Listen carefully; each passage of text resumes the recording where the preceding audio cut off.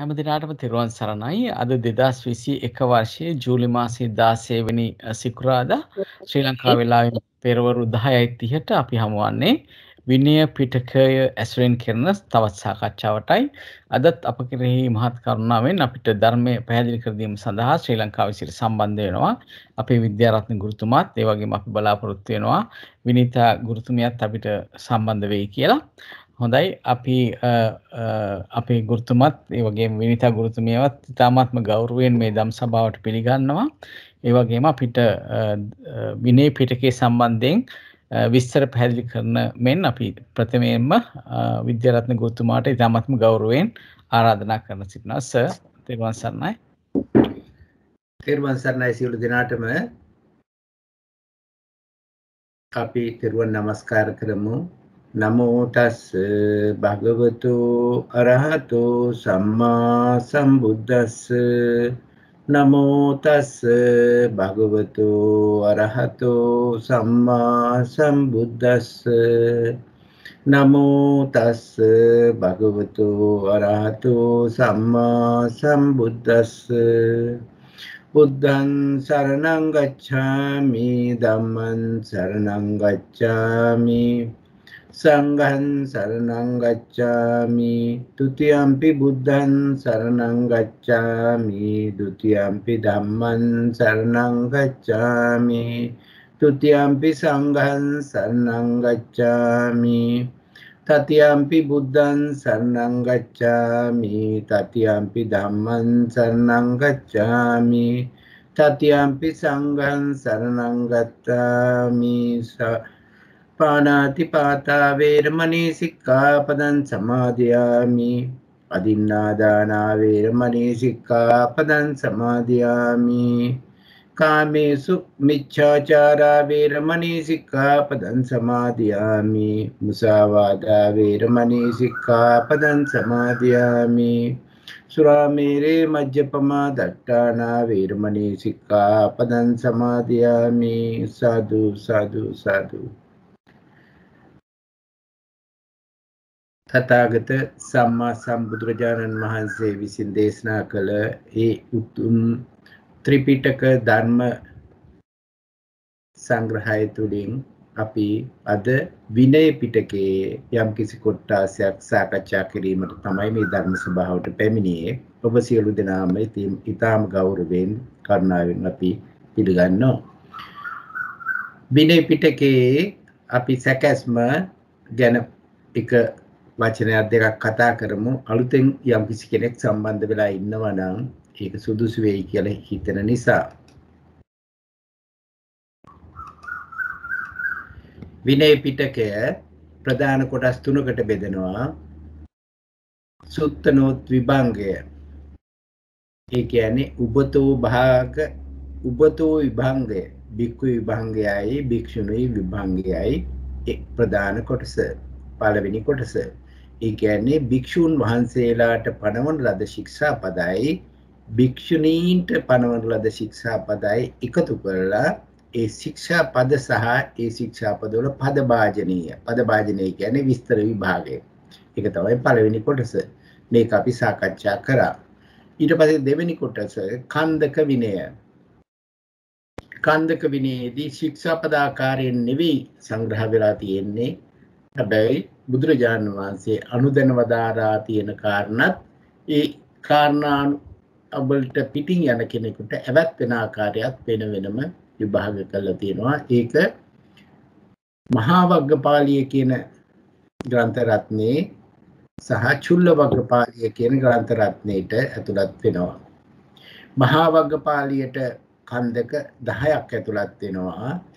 ඒ කන්දක 10න් අපි මහා කන්දකේ උපෝසත කන්දකය වස්සුපාණික කන්දකය පවාන්න කන්දකය චම්මක් කන්දකය හේසජ්ජ කන්දකය කියන කොටස් ටික අපි සාකච්ඡා කරා. තාම හේසජ්ජ කන්දකයේ අන්තිම අවස්ථාවේ තමයි අපි ඉන්නේ. ඒක ඉවර කරලා ඊට පස්සේ කටින කන්දකය චීවර කන්දකය ඉතිරි කොටස චම්පේයක කන්දකේ කෝසම්බි කන්දකේ කියලා ඉතිරි කොටස තියෙනවා. ඊට පස්සේ චුල්ල වග්ගපාලියට අයිති වෙනවා කන්දක 12ක් කන්දක කියන්නේ එකාසු කරන කොටස් කියන එක ඒ ධර්ම කොටස එකතුවක් කන්දකයක් විදිහට විස්තර කරනවා. කම්මක් කන්දකය, පාරිවාසික කන්දකය, සමුච්චය කන්දකය, සමත කන්දකය, කුද්දක වත්තු කන්දකය, සේනාසන කන්දකය, සංඝ බෙහෙද කන්දකය, වත්ත කන්දකය, පාතිමුක්ඛාපන කන්දකය, භික්ඛුනී කන්දකය, පංච සතික කන්දකය, සත්ත සතික කන්දකය කියලා කොටස් දෙකක් තියෙනවා. මේ පංච සතිකයි සත්ත සතිකයි කියන්නේ ඒක පසුව එකතු කරන ලද ප්‍රථම සංගායනාවත් දෙවන සංගායනාවත් පිළිබඳව විස්තර විභාගය මෙතන ඇතුළත් කරලා තියෙනවා මේ චුල්ලවග්ග පාළියට. තුන්වෙනි කොටස කියන්නේ පරිවාර පාළිය. පරිවාර විනය. පරිවාර පාළිය. එතන ග්‍රන්ථ කොටස ග්‍රන්ථ දෙකක් තියෙනවා. ඒ ග්‍රන්ථ දෙකේම තියෙන්නේ මේ ශික්ෂාපදවලත් කන්දක විනයේ සූක්ෂම විග්‍රහයක්.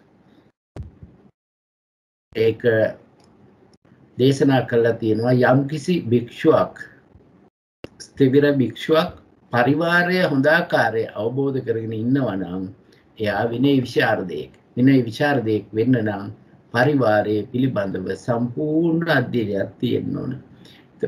මේ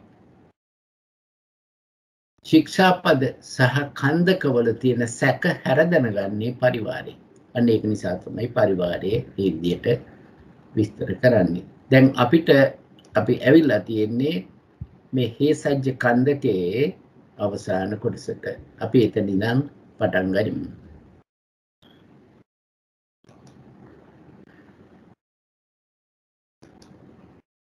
එතකොට හේසජ්ජ කන්දකයේ අපි මෙණ්ඩක ගෘහපතිගේ ඉඳන් තමයි මම හිතන්නේ පටන් ගන්න තියෙන්නේ. මේක ඇත්තටම කතාන්තරයක් වගේ අපිට ඊටම ධර්ම රසය ගන්න පුළුවන් අවස්ථාවක්. බුදුරජාණන් වහන්සේ රජගහ නුවර ඉඳන් බද්දිය නගරයට වඩිනකොට එකල්ලි බද්දිය නගරයේ මෙණ්ඩක නම් සිටු ගැහැවියෙක් වෙයි. මේ අහලා ඇති පින්වත් ඔව් සියලු දෙනාම මේ මෙණ්ඩක කියන සිටු ගැහැවියාගේ තොරතුරු හරිම ඉර්ධි සම්පන්නයි. ඉර්ධි සම්පන්න කියන්නේ මේ ඉර්ධි සම්පන්න නිකන් ඇති වුණ දෙයක් නෙවෙයි.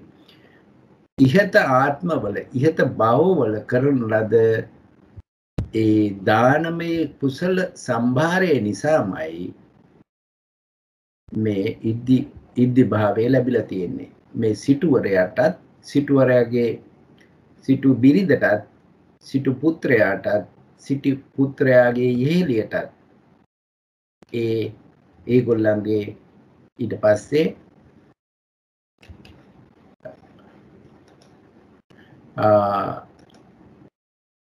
ඒ සියලු දෙනාටම මේ ඉර්ධි භාවය ලැබිලා තියෙනවා.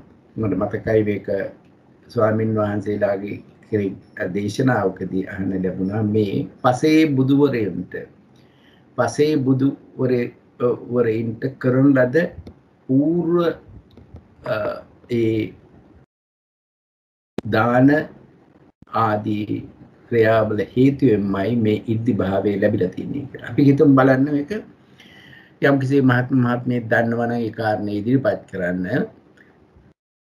මේ මෙණ්ඩක සිටුතුමා ඉස්සෝදා නාල කොටුගේ කියන්නේ අටුව වී අටුව ළඟට ගිහිල්ලා අත් දෙරියෙහි ගෘහයේ අභිමුඛයේ හිඳි අහසෙන් ධාන්‍ය ධාරා ඇවිල්ලා මේ කොටුවේ පිරෙනවලු. ඒ කියන්නේ මේ සිටුවරයාගේ ඒ ප්‍රාර්ථනා භාවය නිසාම ඒ ධාන්‍යාගාරය සම්පූර්ණයෙන් පිරෙනවා. ඒක තමයි මේ මෙණ්ඩක ඒ සිටුවරයාගේ තියෙන ඉර්ධි භාවය. එතකොට බිරිඳගේ මොකද්ද තියෙන ඉර්ධි භාවය? මෙණ්ඩක බිරිඳට තියෙනවා සිවුනැලියක් ගන්න එකම බත්තලියකින් එකම ව්‍යංජනයකින් ඇතිලියක් ළඟ ඉඳගෙන දාසයෝ කම්කරුවෝ පිරිසට බත් වළඳවන්න පුළුවන් ඕන තරම්. ඒ කියන්නේ ඉවර වෙන්නේ නැහැ. කොයි තරම් බෙදුවත් ඉවර වෙන්නේ නැහැ. ඕතමෝ යම්තාක් නොනගිටීද වාඩි වෙලා බෙදන තාක්කල් ඒ වාජන හිස් වෙන්නේ නැහැ කියනවා. ඊළඟට තුන්වෙනි එක්කෙනා පුත්‍රයා. පුත්‍රයාත් ඉද්ධි භාවයක් තියෙනවා. එයාට දහසින් බැඳි මේ ඒ කහවණු පියල්ලක් අරගෙන එක පියල්ලක් අරගෙන කම්කරුවන්ට බෙදනවා නම් වැටුප බෙදනවා නම් කොයිතරම් කම්කරුවාවත් එයාගේ පසුම්බිය හිස් වෙන්නේ නැහැ. එතකොට ඉහෙලිය කොහොමද? ද්‍රෝණ සාලයක් සතරක් ගන්න මේ වී පැස ළඟ ඉඳගෙන ඕන තරම් දුන්නත් ඒ බත් බිජුවට කියන්නේ වී කොයි තරම් දුන්නත් ඒක හිස් වෙන්නේ නැහැ. ඊට පස්සේ 16ටත් මේම ඉද්ධි භාවයක් තියෙනවා. එක් නගුලකින් එක හීපාරක් ගහනකොට නගුල් 7ක් හීපාරවල 7ක් යෙදෙනවා. ඒ තරමට 16ටත් ඉද්ධි භාවයක් තියෙනවා. මේ ඉද්ධි භාවය ගැන බිම්බිසාර රජතුමාට දැනගන්න ලැබුණා. මේ බද්දිය නගරේ මෙන්ඩක කියන සිටුවරයාට මෙච්චර ඉද්ධි භාවයක් තියෙනවා කියලා. මේ කාරණේ ඇහුණන් පස්සේ මේ කාරණේ නැවත ඒකමයි විස්තර කරන්නේ. මේ බිම්බිසාර රජතුමාට ඕන වුණා මේ කාරණේ හරිද කියලා දැනගන්න. ඉක්බිති මගධේශ්වර සේනිය බිම්බිසාර රජතුමා මේ සියලු කටයුතු වල එක්තරා මහ ඇමතියෙකු එම්තේසේ සගය අපේ රටෙහි බද්දිය නගරේ මෙන්ඩක නම් ගැහැවියෙක් වෙයි. ඉද්ධියානුභාවයේ වෙයි. මේ කියලා මේ කාරණේ කියනවා. ඒකින්ද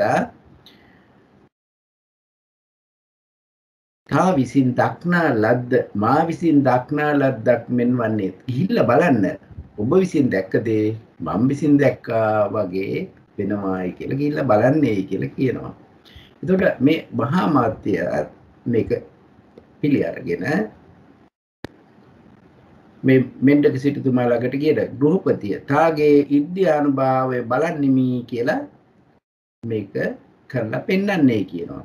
ඉතින් මෙන්ඩක ගැහැවිත් මේ හිස්සෝදානා කොටුගේ අමදවා ඉදිරි දොරටුවේ හින්නේ අහසින් ධාන්‍ය ධාරා පැටි කොටුගේ පිරවිය. එයාට ඒ වගේ අනුභවයක් තියෙන්නේ. එයාගේ ඒ වී අටු නැත්නම් වී ගබඩා ඒ විදිහට පිරෙනවා. එතකොට මේ බිරිඳට අන කරනවා මේක පෙන්වන්න. එතකොට ගැහැවිය බිරිඳ 4 නැලියක් ගන්න එකම බත් තලියක් හිඳ එකම ව්‍යංජන තලියක් හිඳගෙන සිවුරංග සෙනගටම බත් බෙදනවා. ඉවර වෙන්නේ නැහැ. ඊට පස්සේ ඒ වගේම පුත්‍රයා වැටුප් දෙනවා, සල්ලි දෙනවා තමගේ පසුම්බියෙන්. එතකොට සිවුරංග සෙනගටම වැටුප් දෙන්න පුළුවන්, හිස් වෙන්නේ නැහැ.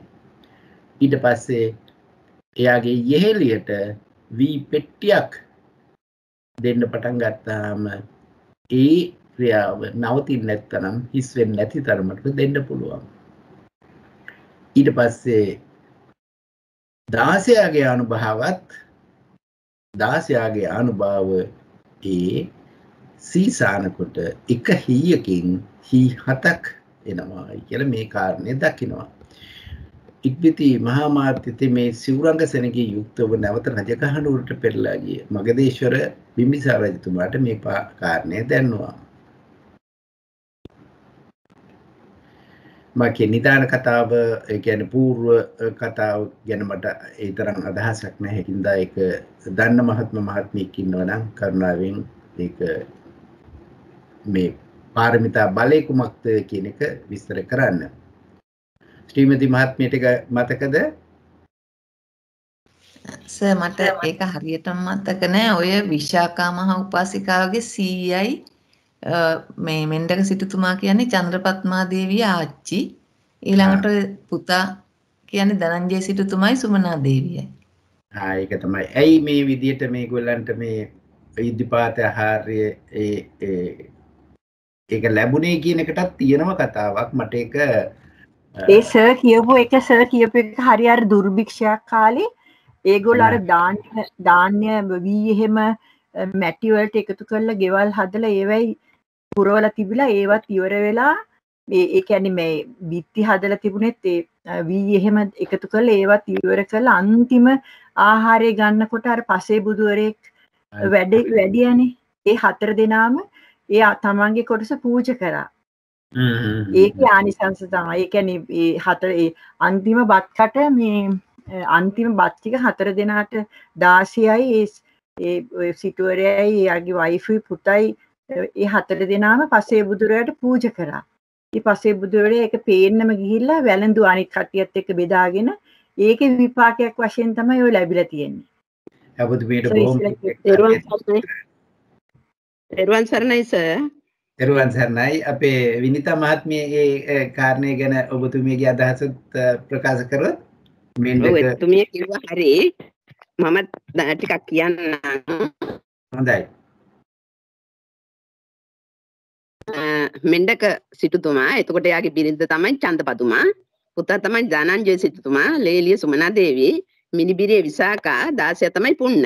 ඉතින් මේගොල්ලන්ට සෝහන් ඵලයට පැමිණෙන්න හේතු තියෙනවා දැකලා තමයි බුදුරජාණන් වහන්සේ බත්තිය නුමර ජාතියා වනයේට වැඩලා මේ මෙන්ඩක සිටු වෙනුවෙන් මේ දේශනා කළා තියෙන්නේ. එතකොට අපි ඉස්සෙල්ලා බලමු මෙන්ඩක සිටුතුමා මේ මෙන්ඩක යන නම ලැබුණේ කොහොමද කියලා. දැන් මෙයා මෙන්ඩක සිටුතුමාගේ ගේ පිටිපස්සේ අටකිරියක් පමණ තැන කියනවා.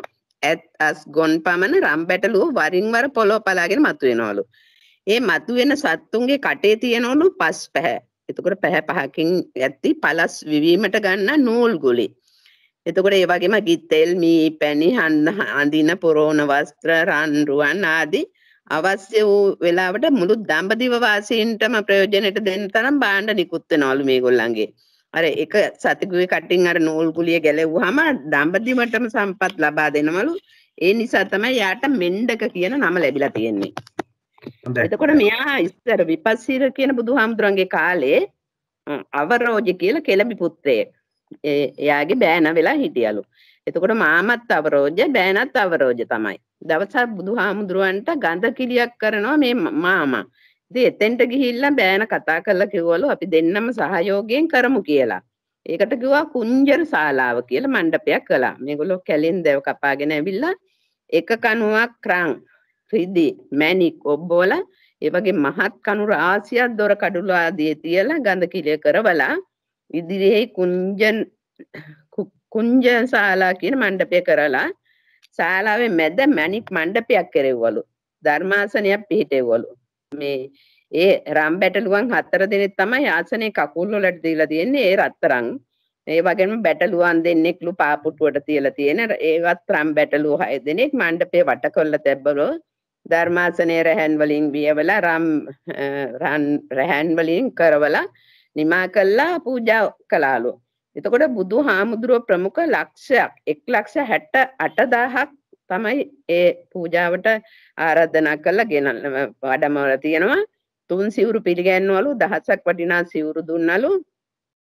ඉතින් මේ විදිහට විපස්සී බුදුහාමුදුරන්ගේ කාලේ පින් කරලා දෙව් මිනිස් දෙගතිය සැරිසරලා අන්තිමට බරණැස මේ මහා භෝග තියෙන සිටු පෙදරක ඉපදිලා බරණැස සිටුවරයා වෙලා ප්‍රසිද්ධ වුණාලු.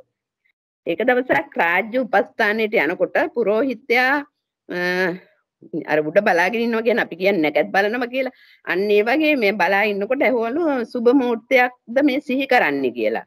ඇහුවාම කිව්වලු මේ ඔව් මේ යම් කර්මයක් මොකක් හරි කර්මයක් එක බියක් තියෙනවා මොකක්ද ඒක සාගතයක් වෙනවා කියලා මීට අවුරුදු 3කට පස්සේ. ඉතින් ඒ ආපුවාම කෘෂි කර්මාන්ත කරවලා ධාන්‍ය අරගෙන කොටු 12 තියනක්ම පෙරෙව්වලු. මහා සැලිවල බිම වලවල් හාරලා නිදන් කළාලු. බිත්තිවල මැටි සමග ගැහුවලු. දුර්භික්ෂය පැමිණියට පස්සේ ධාන්‍ය පරිභෝග කරනවා. දැන් මේ මිනිස්සුන්ට දීදී පරිභෝග කරනවා. ඉතින් අවසාන වුණාම පිරිවරට කතා කරලා කිව්වලු ජනයට කතා කරලා කිව්වලු යම් පුළුවන් තැන් වලට ගිහිල්ලා ජීවත් වෙන්න. දුර්භික්ෂය අවසන් වුණාම කැමති නම් පැමිණෙන්න කියලා. ඉතින් ඒ වුණාට අර ඔක්කොම ගියත් මේ 16 ගියෙත් නැහැලු බිරිඳයි සිටු පුතයි ලේලියයි ඔය 5 දෙනා තමයි ඉතුරු වෙලා තියෙන්නේ. මේගොල්ලෝ දැන් අර අන්තිමට බිම වලවල් වල බිත්ති වල දාන්නේ ගෙනල්ලා මේ කාලා ඉවරුණාලු. එක දවසක් බිත්ති පාදවල තියුණලු අඩපතක් පමණ වී.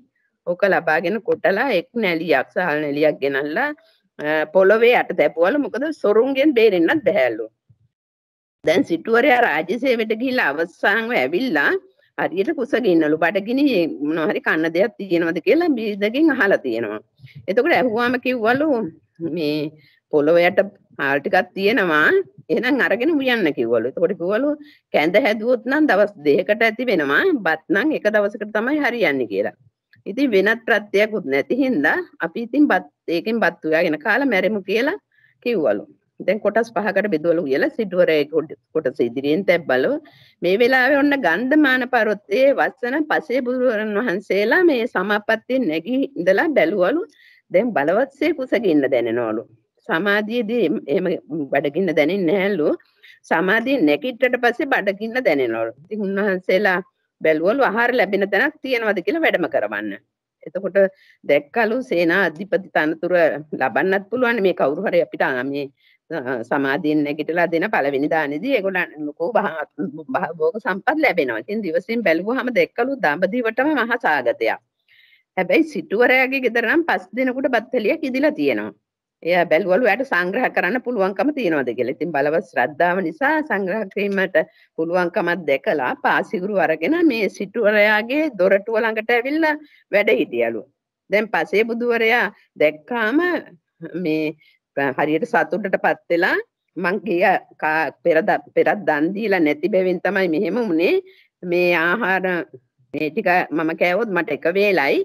ඒකින්ද මේක මේ පූජා කළොත් මට මාව සසරින්ම ආරක්ෂා වෙයි කියලා කල්ප කෝටි ගණනක් හිතසුව පිණිස වෙයි කියලා හිතාගෙන පූජා කළාලු. පූජා කරනකොට භාගයක් බෙදනකොට අත වැහුවලු. එක් නැලියක් 5 දිනකුගේ ඒ කියන්නේ එක නැලියයි වෙලා තියෙන මේක 5කටත් බෙදලා 5 දිනකුගේ එක කොටසක් තමයි මේක මට මෙලව සංග්‍රහ පිණිස නෙවෙයි මුළු භාජනයම බෙදුවලු. ප්‍රාර්ථනා කළාලු මට මේක සසරට මේ සැප පිණිස හේතු වේවා කියලා. ඉතින් උපන් බවලදී මෙවැනි සාගත බියක් නොවේවා.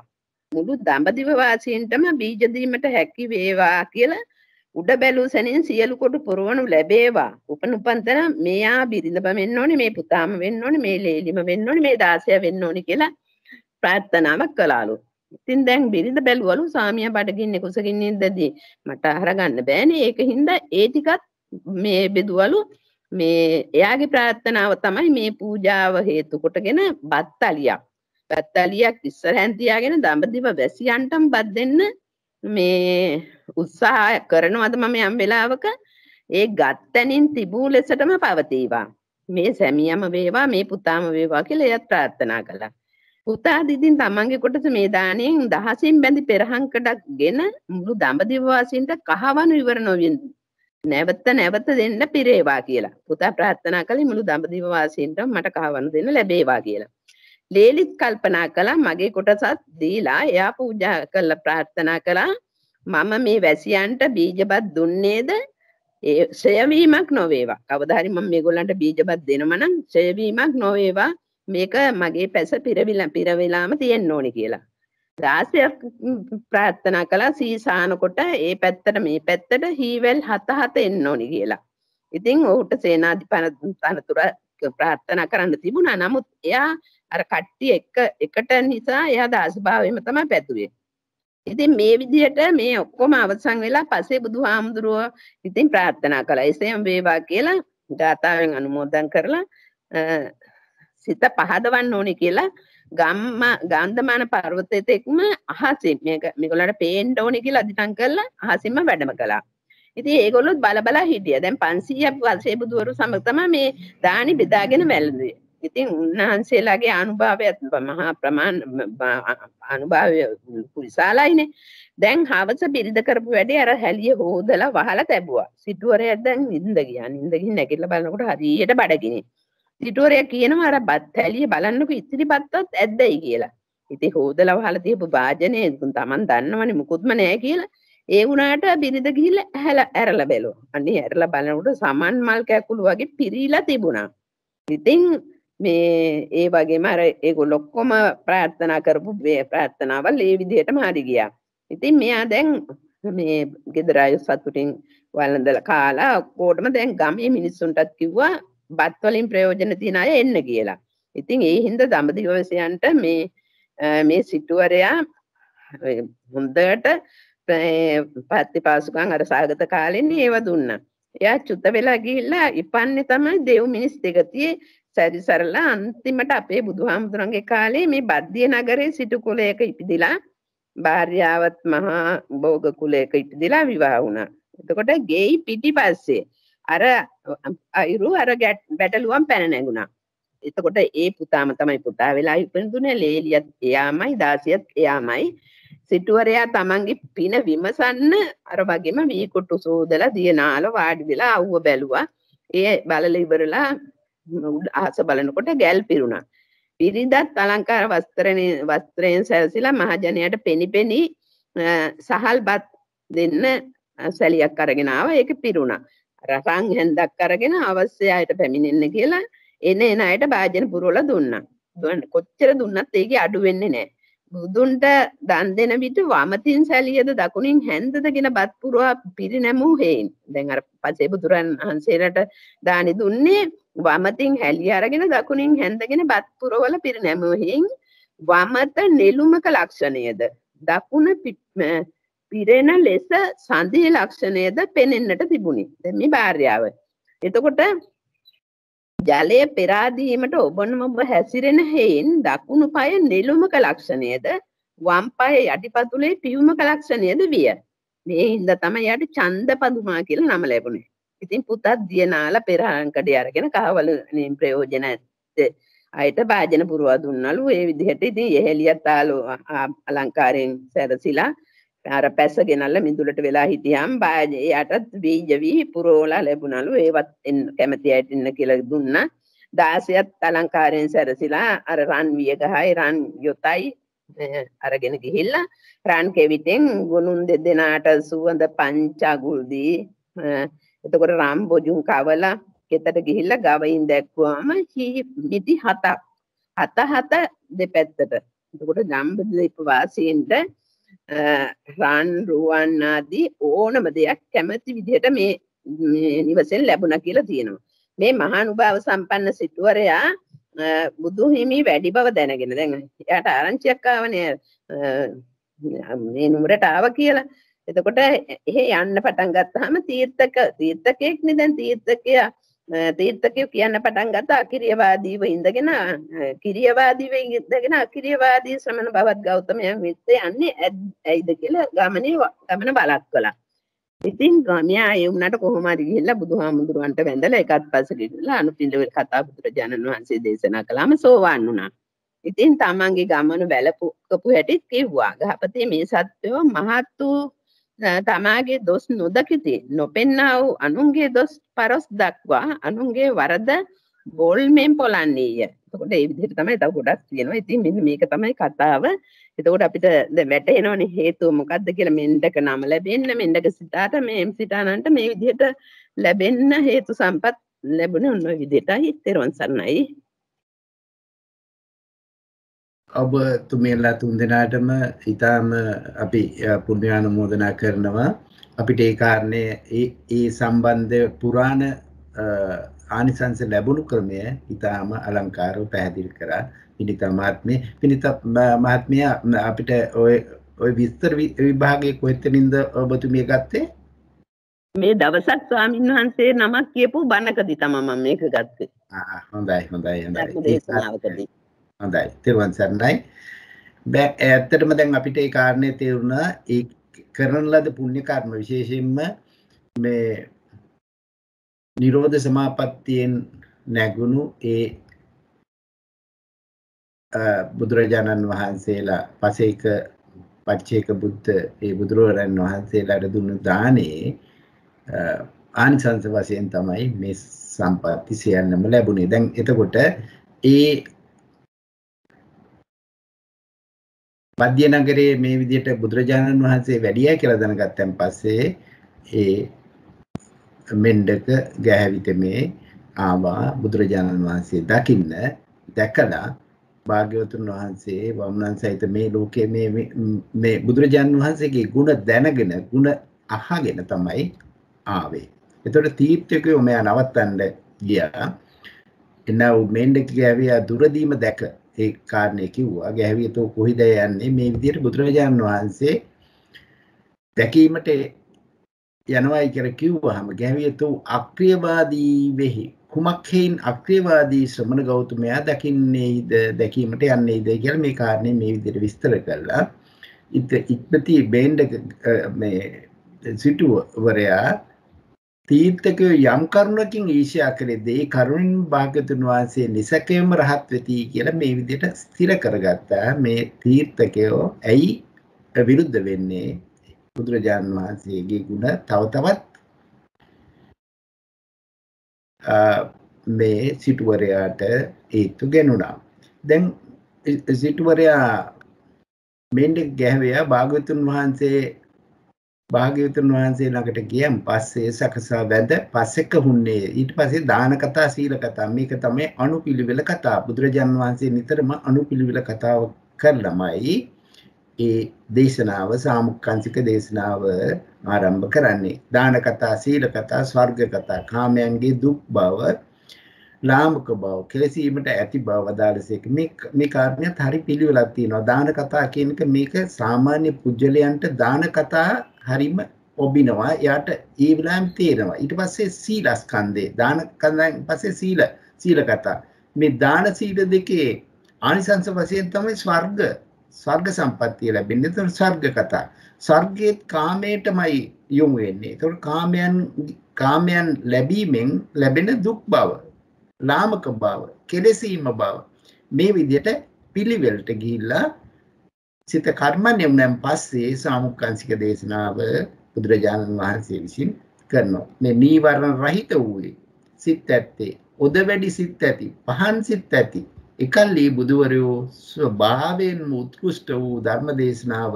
ඒ කියන්නේ මේ කියන්නේ සාමුක්කාංශික දේශනාව. දුක්ඛ සත්‍ය, සමුදය සත්‍ය, නිරෝධ සත්‍ය, මාර්ගය යන චතුරාර්ය සත්‍ය ප්‍රකාශ කොට කළසේක. එතකොට දැන් පහ වූ කිලිටි ඇති පිරිසුදු වස්ත්‍රයක් මනසේ සායම් ගන්නේද? ඒ විදිහට මේ මෙණ්ඩක ගැහැවියා ඊ ආසනයේදීම හේතුඵල ධර්ම ස්වභාවය අවබෝධ කොට ගත්තා. යම් කිසිවක් හට ගැනීම ස්වභාව කොට ඇත්තේද ඒ සියල්ල නිරුද්ධ වීම ස්වභාව කොට ඇත්ත. මේ විදිහටමයි නිවන් දැක්කා කියන්නේ චීනාස්ත්‍ර භාවයටපත් උනායි කියලා කියන්නේ නැහැ. මේ දේශනාවේ දිගටම දෙන්නේ මේ ආකාරයෙන්මයි. ඒකමයි චීනාස් සෝතාපට්ටි මාර්ගයේ ප්‍රථම මාර්ග ඥානය ලැබීම කියන්නේ හේතුඵල ධර්ම ස්වභාවයේ මූලික අවස්ථාව සෝතාපට්ටි මග්ග ඥාන පහළ වූයේ කියලා එතන විස්තර කරනවා.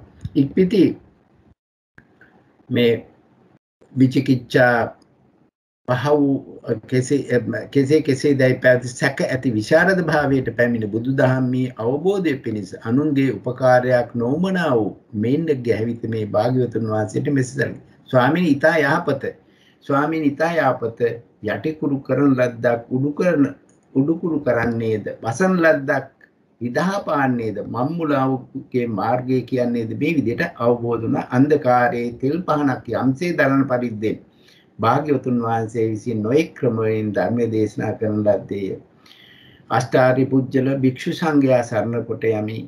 නව ලෝකෝත්තර ධර්මයේ සරණ කරනකොට යමි. භාග්‍යවතුන් වහන්සේ සරණ කොට යමි කියලා ඒ ත්‍රිවිධ රත්නයේ සරණ ගියා.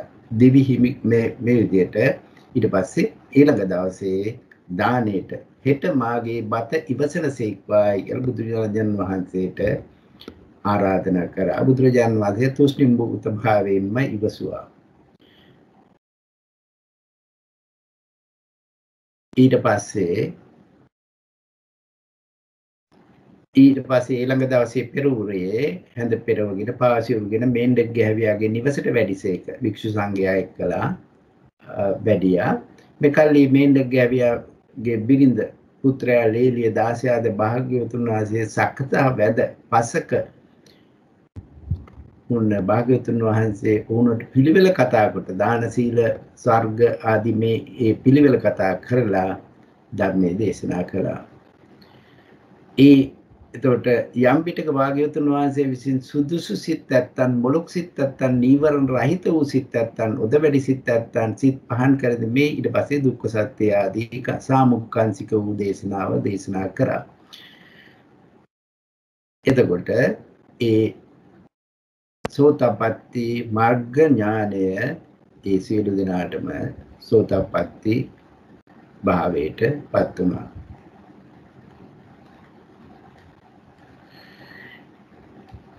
එතකොට දක්නාලද දහම් ඇති පැරණි දහම් ඇති අවබෝධ කළ දහම් ඇති වෙසසින් බැසගත් දහම් ඇති තරණය කළ විචිකිච්ඡා ඇති පහ වූ කෙසේදයි පැවති සැක ඇති විශාරද භාවයට පැමිණ බුදුදහම අවබෝධ පිණිස අනුන්ගේ උපකාරයක් නොවමනා වූ ඔහු භාග්‍යවතුන් වහන්සේ මෙසසල් කළ ස්වාමීනි ඊතය අපිට මේ කාරණේ නැවත ඒතන විස්තර කරනවා.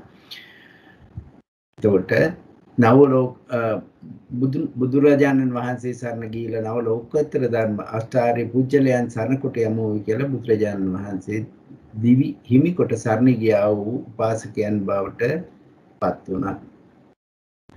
ඉක්බෙති මේන්ඩක් ගැවිත මේ බුද්ධ ප්‍රමුඛ සංඝයා ප්‍රීත මේ විදිහට දාන ආදී කළා. ස්වාමිනී භාග්‍යවතුන් වහන්සේ යම් තාක්කල් බද්දිය නගරේ වාසය කරනසේ ඊතාක්කල් මම බුද්ධ ප්‍රමුඛ සංඝයාට නිතිබත් උපස්ථාන කරමි. ඒ කියන්නේ ඉන්න තාක්කල් සමාදන් ආරාධනා කරා නිතිබත් නිති දානය පූජා කිරීමට.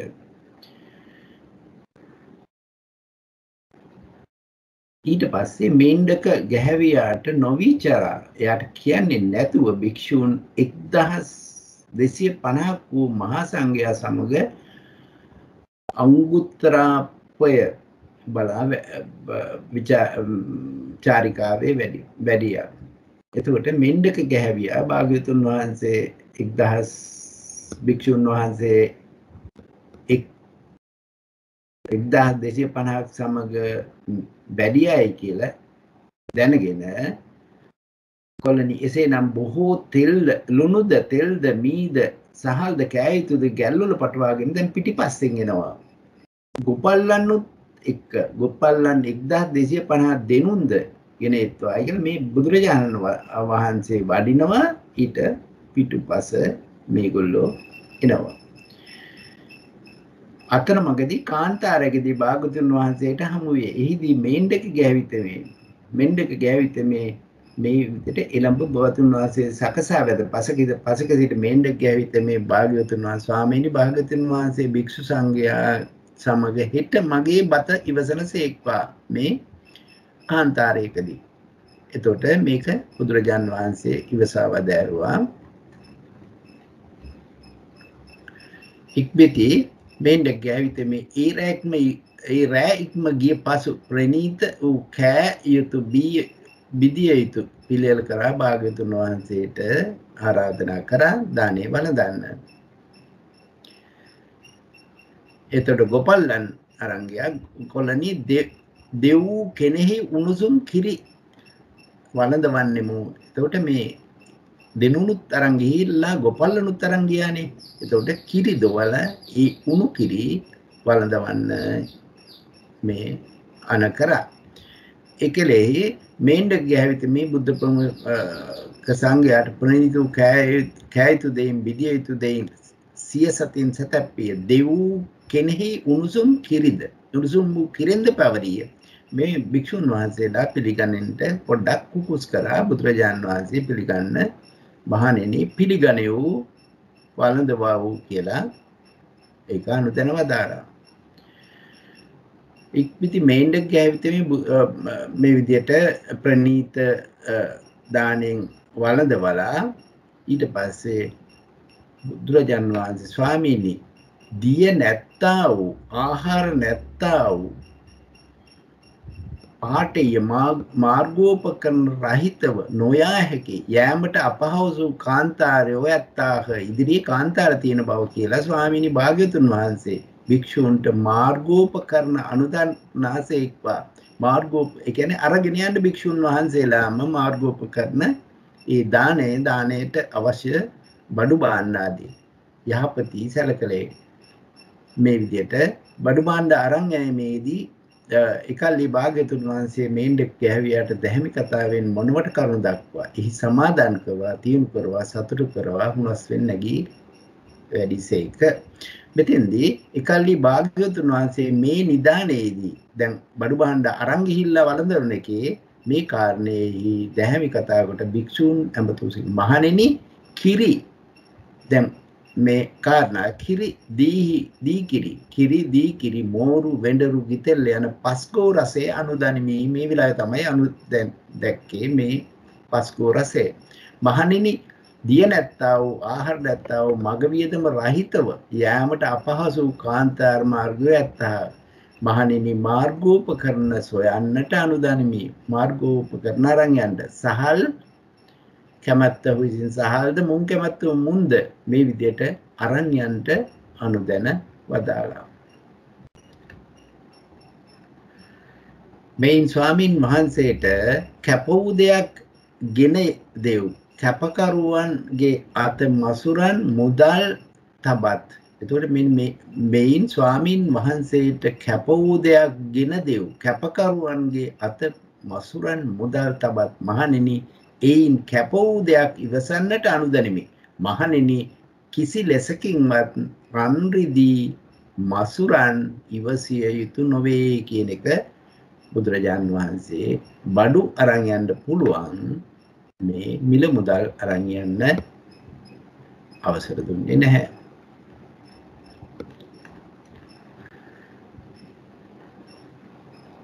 ඉක්පති භාග්‍යවතුන් වහන්සේ චාරිකා කරනසේක ආපනයට වැඩිසේක. මේ ජටිල කීනීය ජටිලතේ මේ ශාක්‍ය පුත්‍රු ශාක්‍ය කුලයෙන් පැවිදි මේ බුදුරජාන් වහන්සේගේ කීර්තිරාවේ අහලා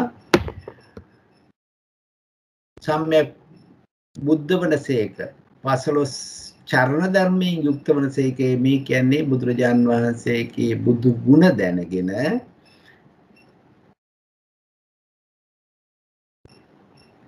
ඒ බුදුරජාන් වහන්සේ දැකීමට යහපත් වේ කියලා බුදුරජාන් වහන්සේ දකින්න එන්න අදහස් කරා. ඉක්පිති කේනිය ජටිලහට මම ශ්‍රමණ බවත් ගෞතමයන්ට කුමක් යවන්නෙම් දැයි සිත්විය.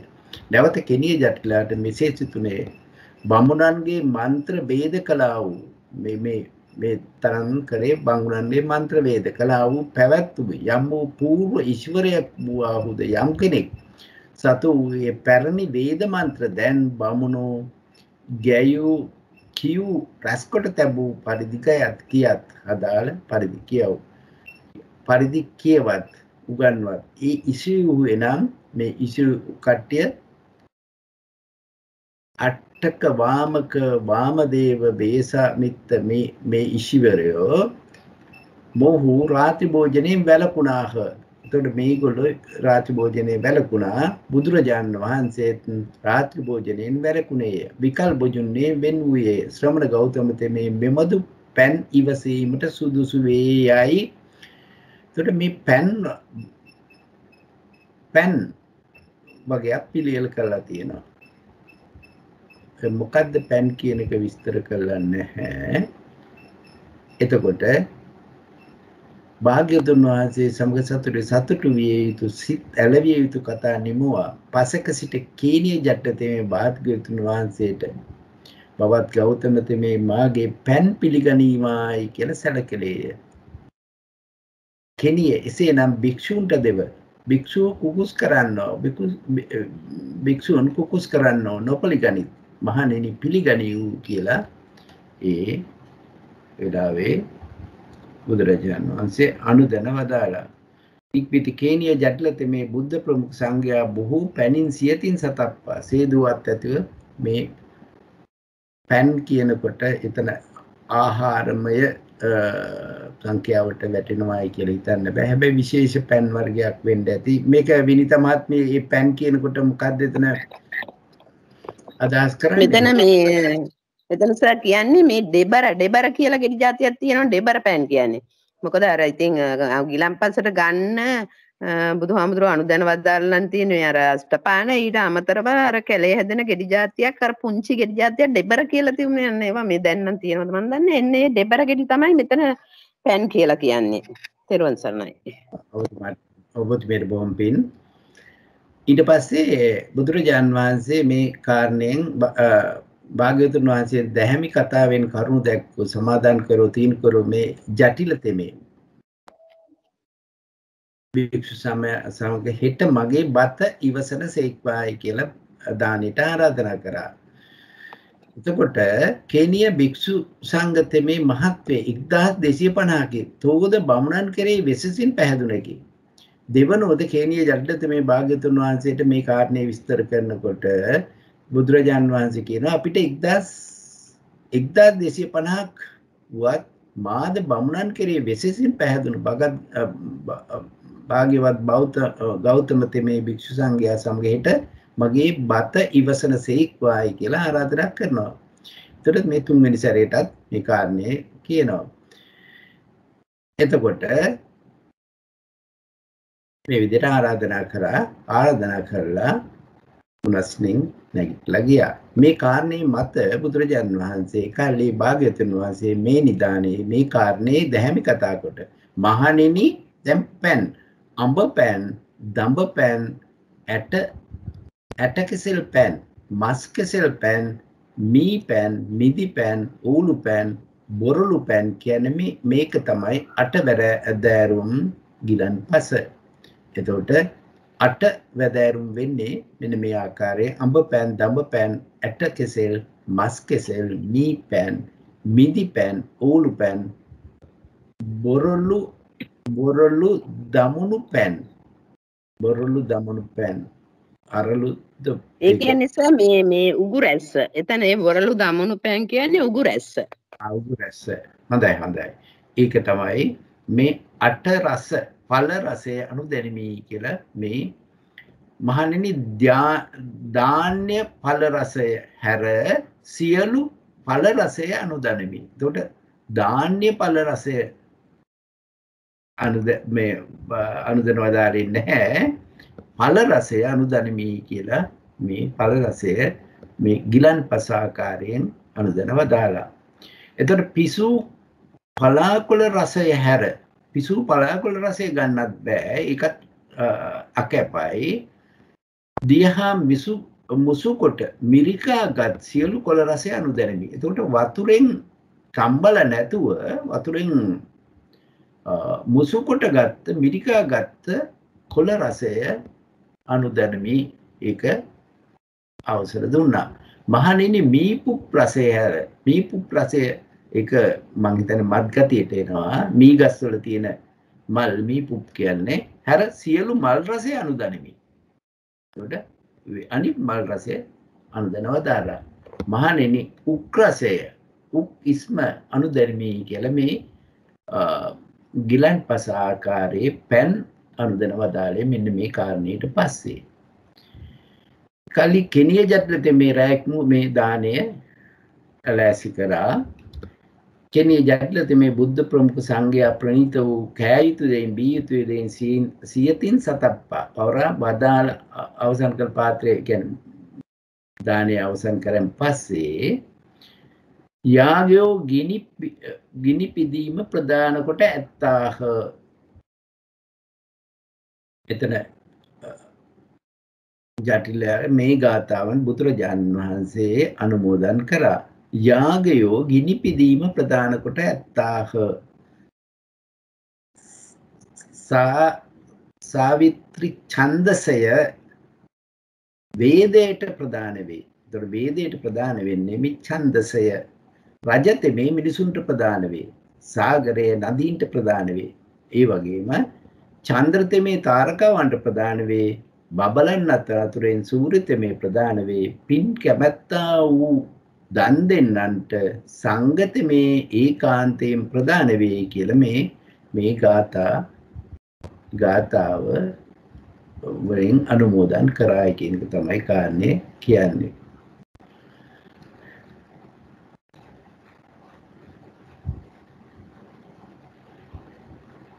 එතකොට බුදුරජාණන් වහන්සේ මේ ගාථාවෙන් අනුමෝදන් කොට උන්වහන්සේ නැගිට නැවත භාග්‍යවතුන් වහන්සේ 1250ක් වූ මහා සංඝයා සමග ආපනෙහි කැමැතිකක්කා වාසය කොට කුසිනාරාවට වැඩියා. කුසිනාරාවේදී මේ රෝජ මල්ල තෙමේ. රෝජ මල්ල කුසිනාරාවේ මල්ලයෝ භාග්‍යවතුන් වහන්සේ 1250ක් වූ මහා සංඝයා සමග කුසිනාරාවට එත්ලයි මේ කතාව ඇහුවා. එකල්රි රෝජ මල්ල තෙමේ. රෝජ මල්ල කියන්නේ එතන එක් ප්‍රධාන පුජ්‍යලෙක් ආනන්ද තෙරුන්ගේ සහායකයෙක් වේ. ආනන්ද තෙරුන්ගේ භාග්‍යවතුන් වහන්සේ පිළිවෙලින් චාරිකා වඩනාසේ කුසිනාරාවට පැමිණියේයි එකල්ලි කුසිනාරාව වැසි මල්ලයෝ භාග්‍යවතුන් වහන්සේට පෙර ගමන් කළහ. උතර මේ රෝජ මල්ල තෙමේ භාග්‍යවතුන් වහන්සේ පෙර ගමන් කොට ආනන්ද සාමුදුරුවන් වෙතට ගිහිල්ලා එළඹ අවත රෝජය තු භාග්‍යවතුන් වහන්සේට යම් පෙර ගමන් කෙලෙයිද තාගේ මේ ගමන ඉතා උසස්ය. ස්වාමීනි ආනන්දයන් වහන්සේ මම බුදුන් කෙරෙහි හෝ ධර්මයේ කෙරෙහි හෝ සංඝයා කෙරෙහි බොහෝ උපකාර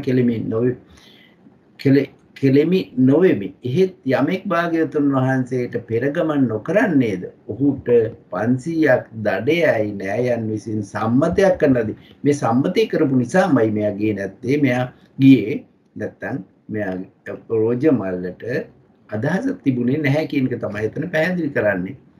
එකල්ලි ආනන්ද ආමුදුරෝ කෙසේනම් රෝජ මල්ල තෙමේ මෙසේ කීයේද නොසතුටු සිත් ඇත්තේ. මේ කාරණේදී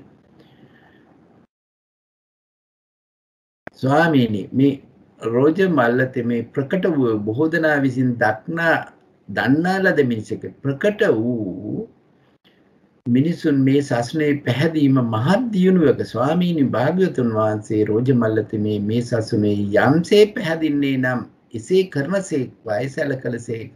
ආනන්දේ රෝජ මල්ල තෙමේ මේ සසුනේ යම්සේ පැහැදින්නේ නම් එසේ කිරීම තථාගතයන් විසින් දුෂ්කර නොවේ. ඊට පස්සේ ඉක්බිති රෝජ මල්ලයාට මෙත් සිත පතුරුවා. බුදුරජාන් වහන්සේ රෝජ මල්ලයාට මෙත් සිත පතුරුවා උණස්යෙන් නැගිට විහාරයට පිවිසිසේක. එකල්ලි භාග්‍යවතුන් වහන්සේ විසින් මෙත් සිතින් පහස්නා ලද රෝජ මල්ල තෙමේ ලදරු වස්සකු ඇති දෙනකු මෙන් වෙහෙරෙන් වෙහෙරට පිරිවෙනෙන් පිරිවට ගොස් ස්වාමීනි අරහත් වූ සම්මා සම්බුදුරජාන් වහන්සේ දැන් කොහිද වැඩවසනසේක්දැයි අපි අරහත් සම්මා සම්බුදුරජාන් වහන්සේ දකුණු කැමැත්තේ නිතරම භික්ෂූන් විචාරනවා. අවස රෝජය තෙල වැසූ දොර ඇති විහාරයේ වෙයි. නිශ්ශබ්දව එහි එළඹ ඉක්මන් නොවේ ආලින්දයට පිවිස කාරා අගුලට තට්ටු කරව භාග්‍යවතුන් වහන්සේ තට දොර අරින්නාහි මේ කතාව කිව්වා. ඉක්බිති රෝජ මල්ල තෙමේ වැසූදොර ඇතිව වෙහෙරට නිශ්ශබ්දව පැමිණි ඉක්මන් නොවි ආලින්දයට මේ කියන විදිහටම කතා කරා. බුදුරජාණන් වහන්සේ රෝජ මල්ලයාට දාන කතා, සීල කතා, ස්වර්ග කතා ආදී පිළිවෙල කතා කරලා ඊට පස්සේ බුදුරජාණන් වහන්සේ පැවිද්දේ අනුසස් ප්‍රකාශ කරලා රෝජ මල්ලයාගේ සිත මුලක් බවට පත් කරලා නීවරණ රහිතව සිත් ඇත්තේ මේ සාමුක්කාංශික දේශනාව දේශනා කරා. එතකොට රෝජ මල්ලයා යමක් හට ගැනීමේ ස්වභාව කොට ඇත්තේද ඒ සියල්ල නිරුද්ධ වීම ස්වභාව කොට ඇතයි මේ ආදී කෙලෙස් පහළ වෙලා සෝතාපට්ටි මාර්ග ඥානයට පහළ වුණා. මේ විදිහට පැමිණි රෝජ මල්ල තෙමේ බුදුරජාණන් වහන්සේට ආරාධනා කළා මාගෙන්ම සිවුරු පිඩු සෙනසුණු ගිලන්පස බෙහෙත් පිළිකල පිළිගන්නා වූ නම් අනුන්ගෙන් නොපිළිගන්නා වූ නම් බිහෙකයි සැලකලේය. රෝජේ තා විසින් දක්නා ලද පරිදි යම් කෙනෙකු විසින් සේක ඥානයන්ගේ සේක දස්සනෙන් නිර්වාණ ධර්මයේ දක්නා ලද්දේ නම් ඔවුන්ට ආර්යයන් වහන්සේලා අපගෙන්ම සිවුරු ආහාර අපගෙන්ම සෙනසුන් ගිලන්පස පිළිකර පිළිගන්නා වූ නම් අනුගෙන් නොපිළිගන්නා වේකයි මෙසේ අදහස් වේ. රෝජේ එසේනම් තාගේ සිවුර පිරිකරද අනුන්ගේ සිවුරු පිරිකරද පිළිගන්නා වූයි වදාළසේක. ඒක ඒ විදිහට එයාගේ පිරිකරත් ඒ විදිහට එකල්ලි කුසිනාරාවේ පිණි වූ බත් පිළිවෙලක් පැවැත්තේ. එකල්ලි රෝජ මල්ලයාට මම බත්තල ලබන්නේමි යම් බෙහෙකයි බත්තලේ යමක් නොවන්නේ නම් බෙහෙකයි පිළිවෙල කරන්නේ නම් සිත්තිවිය. නැති දෙයක් පිළිවෙල කරන්න ඕන. බත්තලේ නැති දෙයක්. ඉන්පසු බත්තල බලන්නා රෝජ මල්ල තෙමේ පිටි කැවිලිද පලාද පිටි කැවිලිද යන දෙක නොදුටියේය. පිටි කැවිලි කියන එක මම හිතන්නේ පිටි වලින් හදපු කැවිලි වෙන්න ඕන. එවිට රෝජ මල්ල තෙමේ ආයුෂ්මත් ආනන්ද තෙරුන් වෙත මේ ගිහිලා ස්වාමීනි ආනන්දයන් වහන්සේ මෙහි දන් දීමට දිනක් නොලබන්නා වූ මට මම බත්තල බලන්නේ මේ ඒකයි බත්තලේ යමක් නොවන්නේ නම් මේ පිළියෙල කරන්නේ මේ පලාකොළද පිටි කැවුම්ද යන දෙක නොදුටු වෙමි කියලා මේ එතෙන්දී පිළියෙල කරනවා.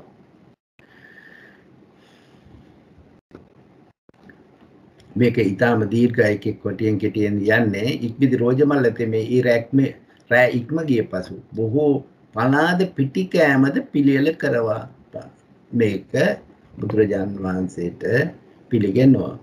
එතකොට මේ භික්ෂුන් වහන්සේලා මේ පලාසා පිටි කෑම පිළිගැනීමට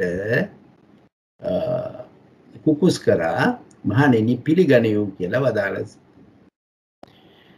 එතකොට මේ පලා කෑම තමයි එතන ප්‍රශ්නේ තියෙන්නේ. ඉක්පිති රෝජමල්ල තෙමේ බුද්ධ ප්‍රමුඛ සංඝයා බොහෝ පලාවලින් සහ පිටි කෑමෙන් සියතින් සතප්පා ඒ සතුටු කරවා හුනසෙන් නැගිට වැඩිසේක.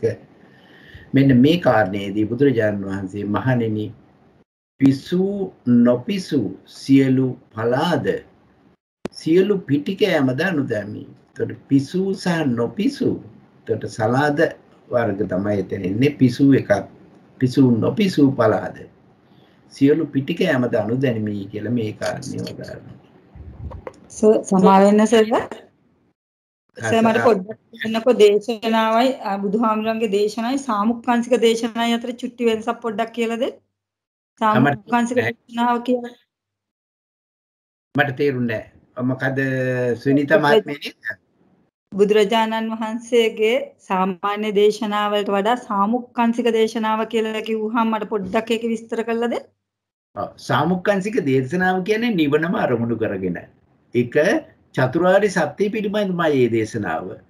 ඒ කියන්නේ ඒ චතුරාර්ය සත්‍ය පිළිබඳව දේශනායි කියන්නේ ඒ පුජ්‍යලයාගේ සිත ඉස්සෙල්ලම කර්මන්නේ කරනවා. කර්මන්නේ කරන ක්‍රමයේ තමයි දාන කතා, සීල කතා, ස්වර්ග කතා, කාමයන්ගේ ආදීනව කතා.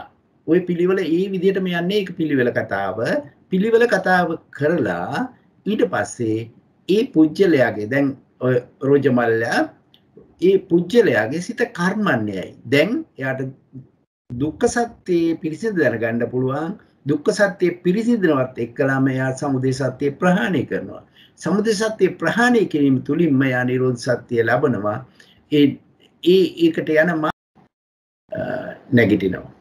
එතකොට අන්න ඒ වගේ එකට තමයි සාමුක්කාංශික දේශනාව කියලා විස්තර කරන්නේ. ඔබතුමාට බොහොම පිං. අවිනිදමත් සම්පූර්ණ දෙයක් එකතු කරනවද කාරණේට? ඔව් සර් මෙහෙමයි. දැන් බුදුරජාණන් වහන්සේ එහෙම සම්පත් තියෙන කෙනෙක් උදෙසාම තමයි ඔය දේශනාව කරන්නේ. නැත්නම් සාමාන්‍ය දේශනාවක් කරනවා. ඉතින් යොදුන් ගාණන් ඈත හිටියත් ඒ බුදු ඇසට දැක්කහම මේ කවුරු හරි මේ කෙනා මේ ධර්මය අවබෝධ කරගන්න ශක්තිය තියෙනවා කියලා එයාගේ ඉන්ද්‍රිය ධර්ම වැඩිලා සත්‍යස් බෝධිපාක්ෂික ධර්ම වැඩිලා තියෙනවා කියලා දැක්කහම තමයි බුදුරජාණන් වහන්සේ ඔය දාන කතා, සීල කතා, කාමයන්ගේ ආදීනව ඒව දේශනා කළා. ඔය සාමුක්කාංශික දේශනාව කරන්නේ. ඒක විශේෂිත දේශනාවක්. දේශනා කරන්නෙම හේතු සම්පත් එහෙම තියෙන අයට විතරමයි. තෙරුවන් සරණයි. බොහොම පිං සිද්ධ වෙනවා ඉන්ත මහත්මිය. එතකොට මේ කාරණය එතකොට මේ දැන් ඉක්බිති භාග්‍යවතුන් වහන්සේ කැමැත්තක්කල් කුසිනාරාවේ වාසය කළ 1250 වූ මහා සංඝයා සමග ආතුමා නගරයට චාරිකාවේ වැඩියා. එකල්ලි පෙර කරණවැමියෙක් වූ එක්තරා මහලු පැවිද්දෙක්. දැන් මේ මෙතන විස්තර කරන්නේ මේ මහලු පැවිද්දා පෙර කරණවැමියෙක්. මේ නගරේ වාසය කරනවා. ඔහුට මිහිරි බස් කියන සිය සිප්පි වැටෙන නුවණැති දක්ෂ වූ සිය ඇදුරන් අයත් කරණවැමියේ නිදොස් වූ ශිල්ප ඇත්තා වූ දරු දෙන්නෙක් ඉන්නවා. ඒ මහලු පැවිද්ද මේ භාග්‍යවතුන් වහන්සේ 1250 වූ මහා භික්ෂු සංඝයාට පැමිණියයි කියලා අහලා දැන් මේ මහලු පැවිද්දට ඕන වෙලා තියෙනවා. ඉක්බිති මේ මහලු පැවිද්දා දරුවනි භාග්‍යවතුන් වහන්සේ වැඩිසේක කියලා දරුවනි තෙපි කරණෑවි බඩුගෙන නැලියක් ආවාපුක නැත්නම් පසුම්බියක්ද ඇතුව යව් ගෙයක් පාසා ඇවිද මේ සල්ලි එකතු කරගන්න ක්‍රමයක් ඇවිද වැඩි අවි භාග්‍යවතුන් වහන්සේට කැඳ දනක් දෙමු ලුණු දනක් තෙල් සහල් කෑයුතු දේ රැස් කරනවා මේ විදිහට එකිනෙකාගෙන් රැස් කරනවා. ඒ දරුවෝද මහලු පැවිද්දාට පිළිවදන් දී මේ විදිහට ගිහිල්ලා බඩු රැස් කරලා ඊළඟ දවසේ මිහිරි බස් මේ කළා රැස් කරලා ඉතිරිවට ඉක්බිති භාග්‍යවතුන් වහන්සේ පිළිවෙලින් චාරිකා කරනසේ ආතුමා නගරයට පැමිණියේක. භාග්‍යවතුන් වහන්සේ එහි පිදුරු සෙවෙනි කළ ගේක වැඩවසනසේක. දැන් එතකොට ලොකු ආරණ්‍යක නෙවෙයි පිදුරු සෙවිලි කරපු ගේක. ඒ අවස්ථාවේදී මහලු පැවිදිතුමෝ ඒ රැක්ම ඉක්ම ගිය පසු බොහෝ කැඳ පිළිවෙල කරවා ස්වාමීනි භාග්‍යවතුන් වහන්සේ කැඳ පිළිගන්සේක්වා කියලා බුදුරජාණන් වහන්සේට ඒ පිළිගන්නෝ. එතකොට මේකෙදි කියනවා තථාගතවරු දන්නෝම ਵਿਚාරත් දැනගෙනත් ਵਿਚාරනවා දන්නෝම නොවිචාරත් සමහර වෙලාවට දැනගෙන විචාරන්න නැතු වෙනවා. කල් දැන විචාරත් කල් නොදැන විචාරත් මේ කාරණේ නිතරම කියන තරක් තමයි දැනගෙන විචාරනවා සමහරට දැනගෙන විචාරන්නේ නැතුව ඉන්නවා නැත්නම් කාලය දැනගෙන විචාරනවා කාලය දැනගෙන විචාරන්නේ නැති වෙනවා. තථාගතව අර්ථයෙන් යුක්ත වූ විචාරත් අනර්ථයේ සහිතව නොවිචාරත්. එතකොට මේ කාරණේදී කියනවා මාර්ග ඥාණයෙන්ම සිද්ධේ. ඒතර භාග්‍යවතුන් වහන්සේ බුදුරජ වූ ධර්මයේ හෝ දෙසෙන්නෙමු ශ්‍රාවකයන්ට ශික්ෂාපද හෝ පනවන්නමි යන් දෙකරුණින් භික්ෂූන් පිළිවිසිතන භික්ෂූන් පිළිවිසින්නෙත් කාරණා දෙකකින් එක්කෝ ශික්ෂාපදයක් පනවන්න නැත්නම් ධර්මයක් දෙසන්නට. ඉක්බිති භාග්‍යවතුන් වහන්සේ ඒ මහලු පැවිදි වූ මහණතේ මේ කැඳ කොයින්දයි අසවදාලසික මේ කැඳ රැස් කරපු හැටි දන්නවා. හැබැයි අහනවා. ඒ විට මහලු පැවිදි තෙමේ භාග්‍යවතුන් වහන්සේට මේ කර්ම සැලසි කළා. එතකොට මේ කාරණේ කිව්වා අපි එකතු කළා එක තැනකින් පැවිද්දා විසින් වෙන වෙනම රැස් කරලා කැදපිසුවයි කියලා. හිස් පුරුෂය නොසුදුස්සක අනුලෝම නොවන්නක නොගැලපෙන්නක මහානකමට නොසුදුස්සක මේ මහානකමට සුදුසු ක්‍රියාවක් නොවේයි කියලා හිස් පුරුෂයා කියලා දේශනා කරා. මහණෙනි පැවිද්දෝ නොකැප කරුණේ සමාදන් නොකර විය යුත්තේ. ඒතර මේ සමාදන් කරලා, ඒ කියන්නේ තමරුත් කරලා තමන්ගේ දරුවන් සමාදන් කරලා. එතකොට මහණෙනි පෙර කරන වෑමී වූ මහණෝ විසින් කරබඩු පරිහරණය නොකළ යුතුය. යමෙක් පරිහරණය කරන දුක්ඛලාවත් වේ කියලා මේ කාරණේ එතන විස්තර කරනවා. ඊට පස්සේ බුදුරජාණන් වහන්සේ සවැත් නුවර බලා චාරිකාවේ වඩිනවා. ඊට පස්සේ බුදුරජාණන් වහන්සේ අනුදැන වදාරනවා මහණෙනි කෑ යුතු සියලු ඵල අනුදනිමි කියලා කන්න පුළුවන් ඵල අනුභවය අනුදැන වදාරනවා.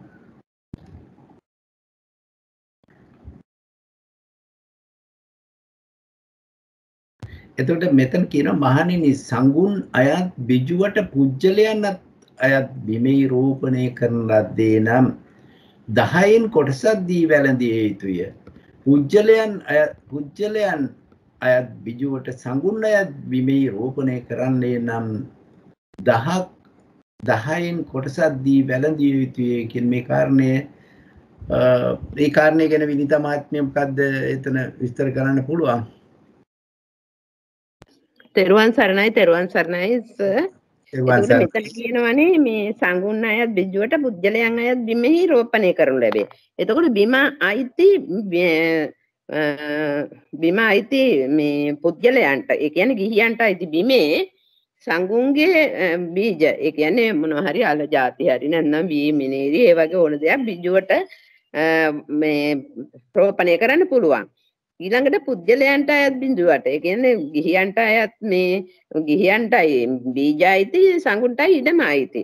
ඉතින් එහෙම රෝපණය කරන්නත් පුළුවන්. ඒ කියන්නේ කොයි පැත්තට දෙපැත්තටම ගියත් තමයි ඉඩම සංඝයාගේ වුණත් ඉඩම ගිහියාගේ වුණත් බීජ සංඝයාගේ වුණත් බීජ ගිහියාගේ වුණත් කොහොම රෝපණය කළත් මේක 10න් එකක් දීලා තමයි වළඳ මේ 10න් කොටසක් සංඝයා වහන්සේලාට 10න් කොටසක් දෙන්න ඕනේ කියලා තමයි මෙතන කියන්නේ. ඒ කියන්නේ එතන අර සම්බන්ධතාවය ගිහියන්ට පුළුවන් ගිහිල්ලා පන්සලේ බිමේ වපුරන්න.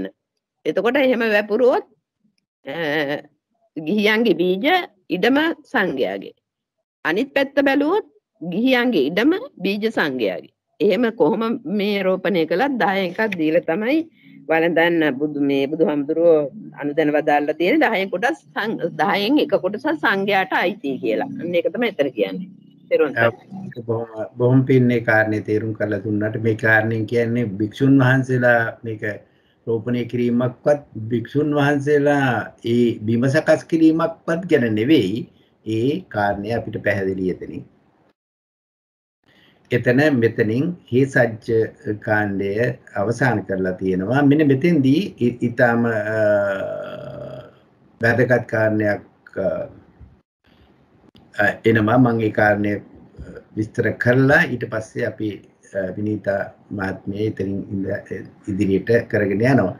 මෙතන අපි මෙන්න මේ 71 දී කියනවා එකල්ලි භික්ෂූන්ට යාවකාලික හා මිශ්‍ර වූ යමකාලික කැපවේද නොකැපවේද යාවකාලික හා මිශ්‍ර සත්තකාලික කැපවේද නොකැපවේද යාවකාලික හා මිශ්‍ර වූ යාවජීවිකය කැපවේද නොකැපවේද යාමකාලික හා මිශ්‍ර සත්තකාලික කැපවේද නොකැපවේද මේ කාරණය මේ දිගටම විස්තර කරගෙන මොකද්ද මේ යාවකාලික කියන්නේ ඊළඟට යාමකාලික කියන්නේ ඊළඟට සත්තකාලික කියන්නේ අපි මේක ඉස්සර මම හිතන්නේ විස්තර කරා ඒක නැවත කිව්වොත් මම හිතන්නේ හොඳයි කියලා හිතෙනවා භික්ෂුන් වහන්සේලාට පරිභෝජනයේට ඒ කෑ යුතු දෙයක් බිය යුතු දෙයක් ගන්න පුළුවන් උදේ අරුණෝදයේ සිට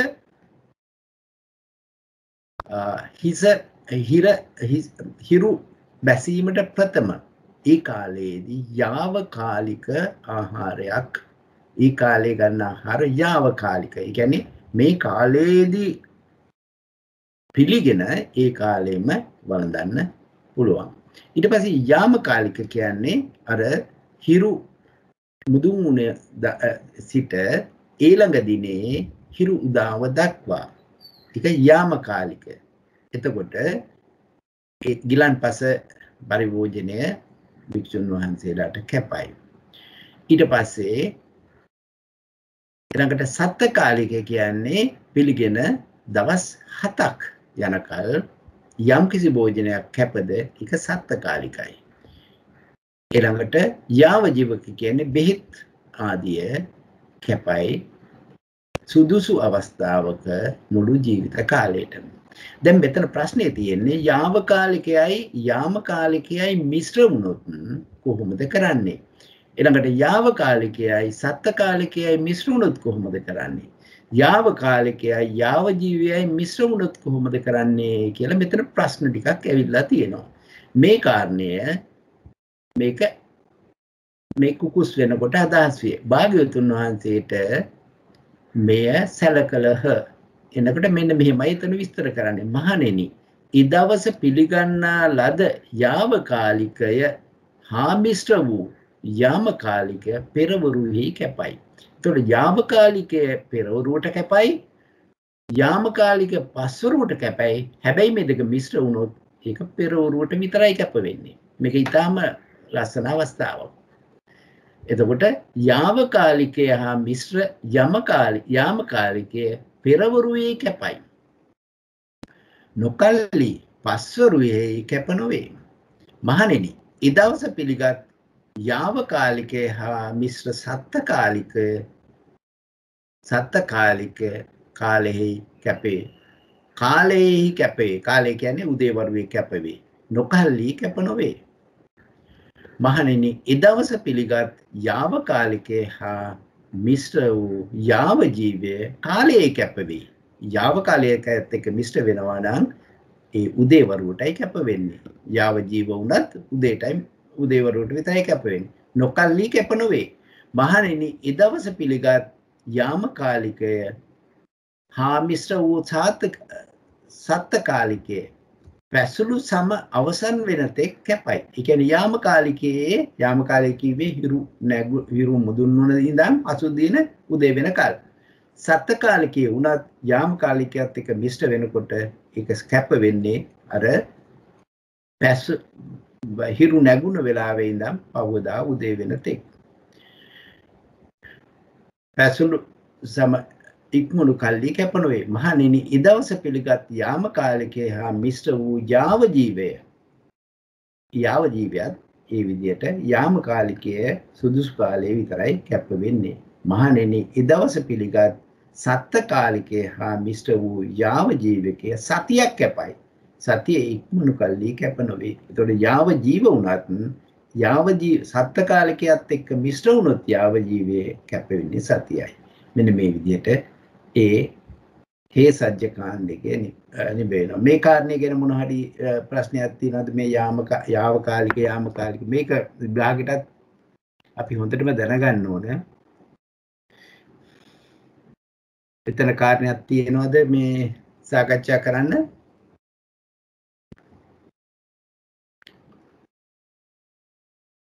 සුවිනිතා මහත්මිය මේ කාලික හතර ගැන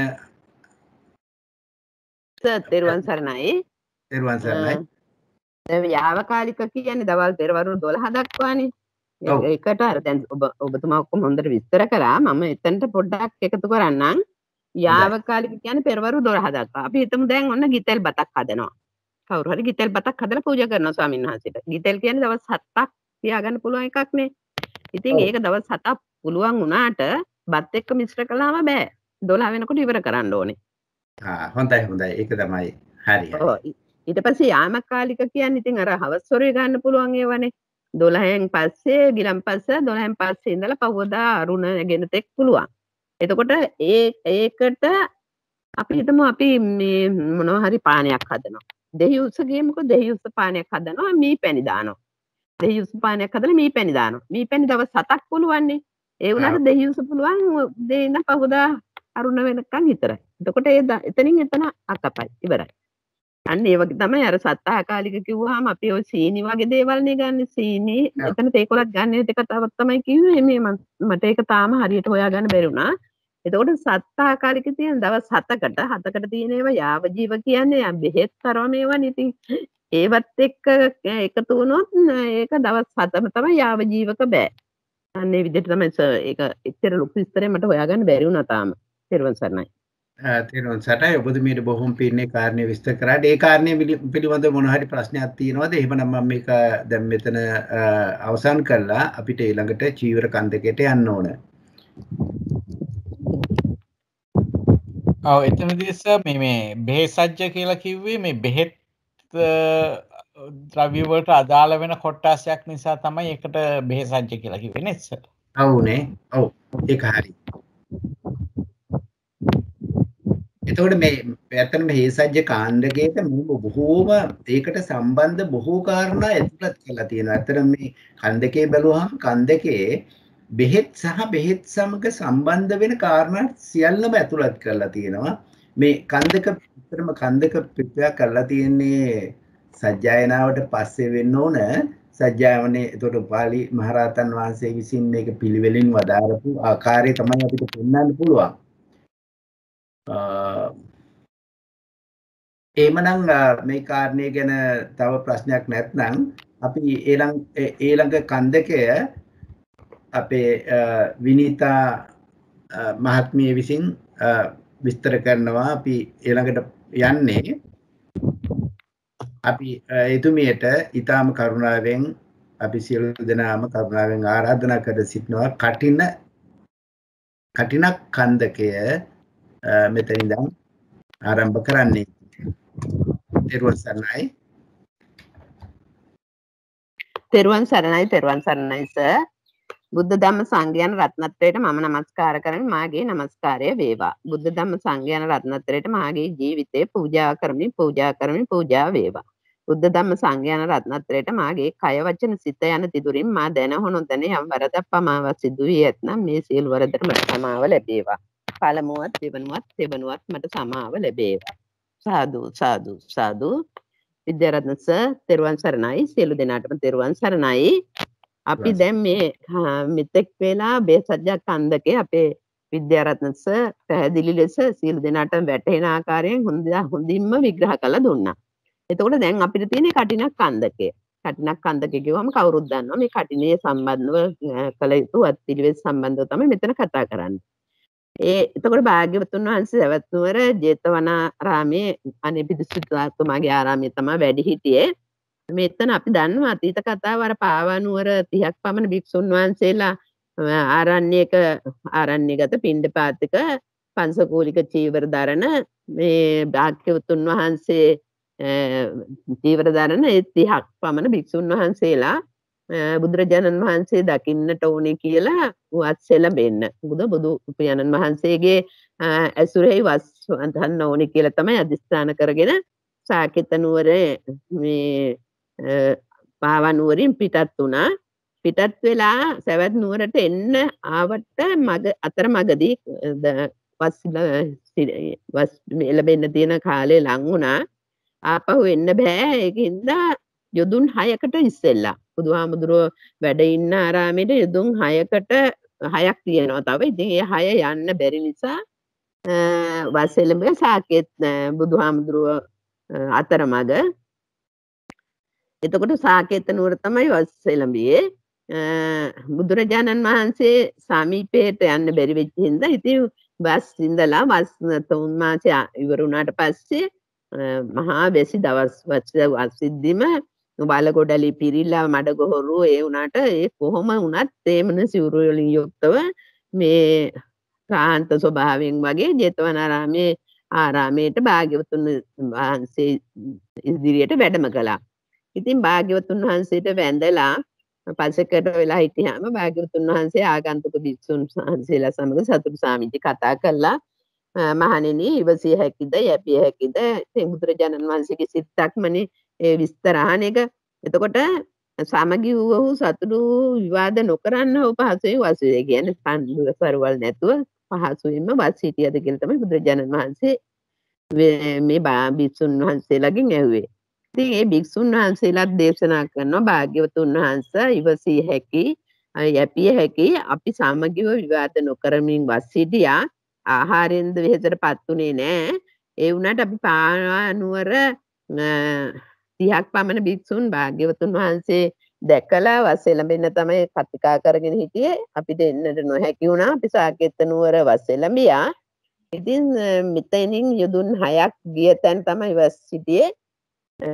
ඉතින් අපි කලකිරුණු ස්වභාවයෙන්ම වස් විසුවා ස්වාමීනි නිම කළ ඉවරලා දැන් 3 මාසයක් වස් ඉඳලා නිම කළා පාවාරණය කළා මේ වැහි වහිද්දිම තමයි මේ ගොහරු මඩෙන් අපි ක්ලාන්ත භාවයට පත් වෙලා මේ දීර්ඝ මාර්ගයෙන් තමයි ආවි කියලා භාග්‍යවතුන් වහන්සේට සැලකලා.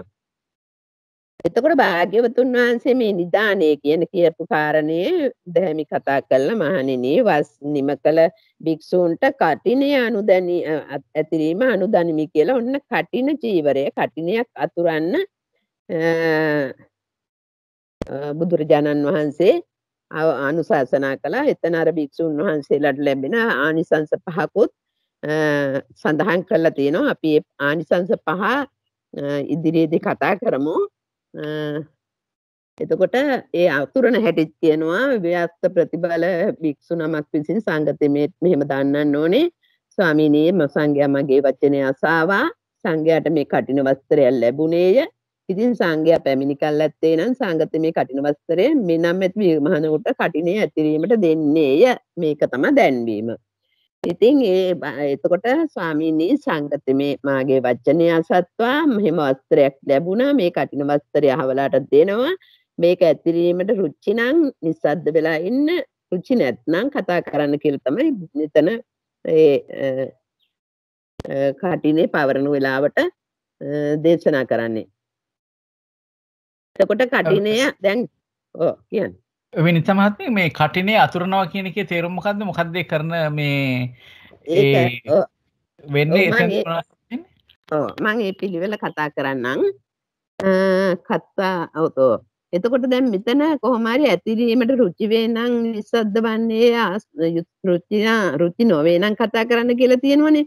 ඉතින් කොහොම හරි දැන් භික්ෂුන් වහන්සේලාගේ නිස්සද්දතාවයේ නිසා කටිනේ උන්නිතින් දැන් මේ විදිහට දරන්න කියලා පැවරුවා. දැන් ජයන්ත මහත්මිය මේ 9 වෙනි ඡේදයේදී තමයි අපිට ඒක විස්තර වෙන්නේ.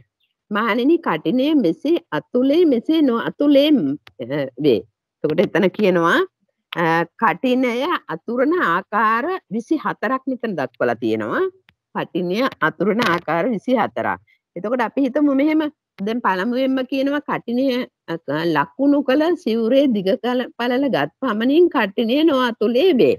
අපි දැන් කටිනයක් හදන්න සකස් කරන්න මූලික අඩිතාලම තමයි අපි ඉස්සෙල්ලාම බලන්න ඕනේ කොයි භික්ෂුන් වහන්සේලාට මේ කටිනය අයිති වෙන්නේ කියලා. ඉතින් එතකොට මේ අයිති වෙන කටිනේ අයිති වෙන භික්ෂුන් වහන්සේගේ ප්‍රමාණය අනුව තමයි කටින වස්ත්‍රය සකස් කරන්නේ. ඒකට අපි අර ලාපත කියලා එකක් හදනවා. ලාපත එතකොට ලාපත හදනවා කියන්නේ දැන් මේ ස්වාමීන් වහන්සේගේ දකුණු අතේ මැදගෙල්ලේ ඉඳලා වැලමිට දක්වා දිග අරගෙන ඉතින් අර භාග්‍යවතුන් වහන්සේ නියම කළ වෙලා විදිහට අර කඩ ගන්න අපි නියම කරගෙන එහෙම දිග ප්‍රමාණය හදාගන්නවා. හදාගෙන දැන් මෙතන කියනවා ලකුණු කළ සිවුරේ දිග පළල ගත් පමණින් කටිනේ නොඅතුලේ වේ. ඒ කියන්නේ ලාපත හැදපු පමණින්ම සිවුර කටිනේ අතුලුවා කියලා වෙන්නේ නැහැලු. වස්ත්‍රයේ සේදූ පමණින් කටිනේ නොඅතුලේ වේ. එතකොට වස්ත්‍රේ හොදලා ගන්නවනේ. ඊළඟට බලන්න කඩ නියම කිරීම පමණයි. එතකොට කඩ ගන්න අපි කිව්වා කඩ 5 7 9 12 එහෙම 15 දක්වා එහෙම පුළුවන් කඩ ගන්න. එතකොට කඩ නියම කිරීම පමණින්ම කටිනේ නොඅතුලේ වේ. කඩ කැපීම් පමණින් එතකොට කඩ කපනවනේ මේක. කඩ 5ක් නම් 5කට කපන්න ඕනේ. ඊළඟට නූල් ඇදීම පමණකින් ඉස්සර කරන්නෙම ඒක අපලා නූල් ඇදලානේ කටිනේ. එතකොට එහෙම කරපු පමණටමත් කටිනේ අතුලේ නොඅතුලේ වේ. එතකොට දික් මැහුම් මැසීම් පමණින් කටිනේ නොඅතුලේ වේ. මෙතන බලන්න එතකොට මේක ඔක්කොම දැන් අපි හිතමු කටිනේ දෙපට එකට මැසීම් පමණින් කටිනේ නොඅතුලේ වේ. පිට නුවා කියන්නේ දැන් සම්පූර්ණයෙන්ම මහල ඉවරලා දැක්කලා තියෙනවා ඇති. අර අඟල් 5ක පටියක් අපි වටේට අල්ලගෙන යනවනේ. ඒක තමයි අපි නුවාව කියන්නේ. ඉතින් ඇතුල් නුවා පමණින් කටිනේ නොඅතුලේ වේ. එතකොට අමුතු රෙදිපටක් ඇල්ලුව පමණින් කියන්නේ ඉතින් අර සමහර වෙලාවට අර භික්ෂුන් වහන්සේලාට ඒකේ අර ආසාව නැති කරන්න තවත් වෙන පාටකින් කොටසක් අපි අල්ලනවානේ. එතකොට එක්වර පඩු පෙවූ පමණින්. එතකොට එකවර පඩු පෙවුවත් කටිනේ නොඅතුලේ වේ. මේ වස්ත්‍රයෙන් කටිනේ අතුරමී නිමිති කොටලත් වස්ත්‍රයෙන්. ඒ කියන්නේ දැන් මේ භික්ෂුන් වහන්සේ පන්සලේ කවුරු හරි දෙනවා මෙන්න මේ රෙද්දේ කටිනේ මහන්න කියලා. අර ඒ කියන්නේ මේ වස්ත්‍රයෙන් කටිනේ අතුරුමී නිමිති කොටලත් වස්ත්‍රයෙන් කටිනේ නොඅතුලේ වේ. ඊළඟට අනුසස් කීමෙන් මම මේක තව ටිකක් මෙහෙම කියන්නම්. දැන් අපි හිතමු දැන් මේ ඔක්කොම කළා වැඩ කටයුතු අවසන් කරලා ඉවර කරන්න ඕනේනේ.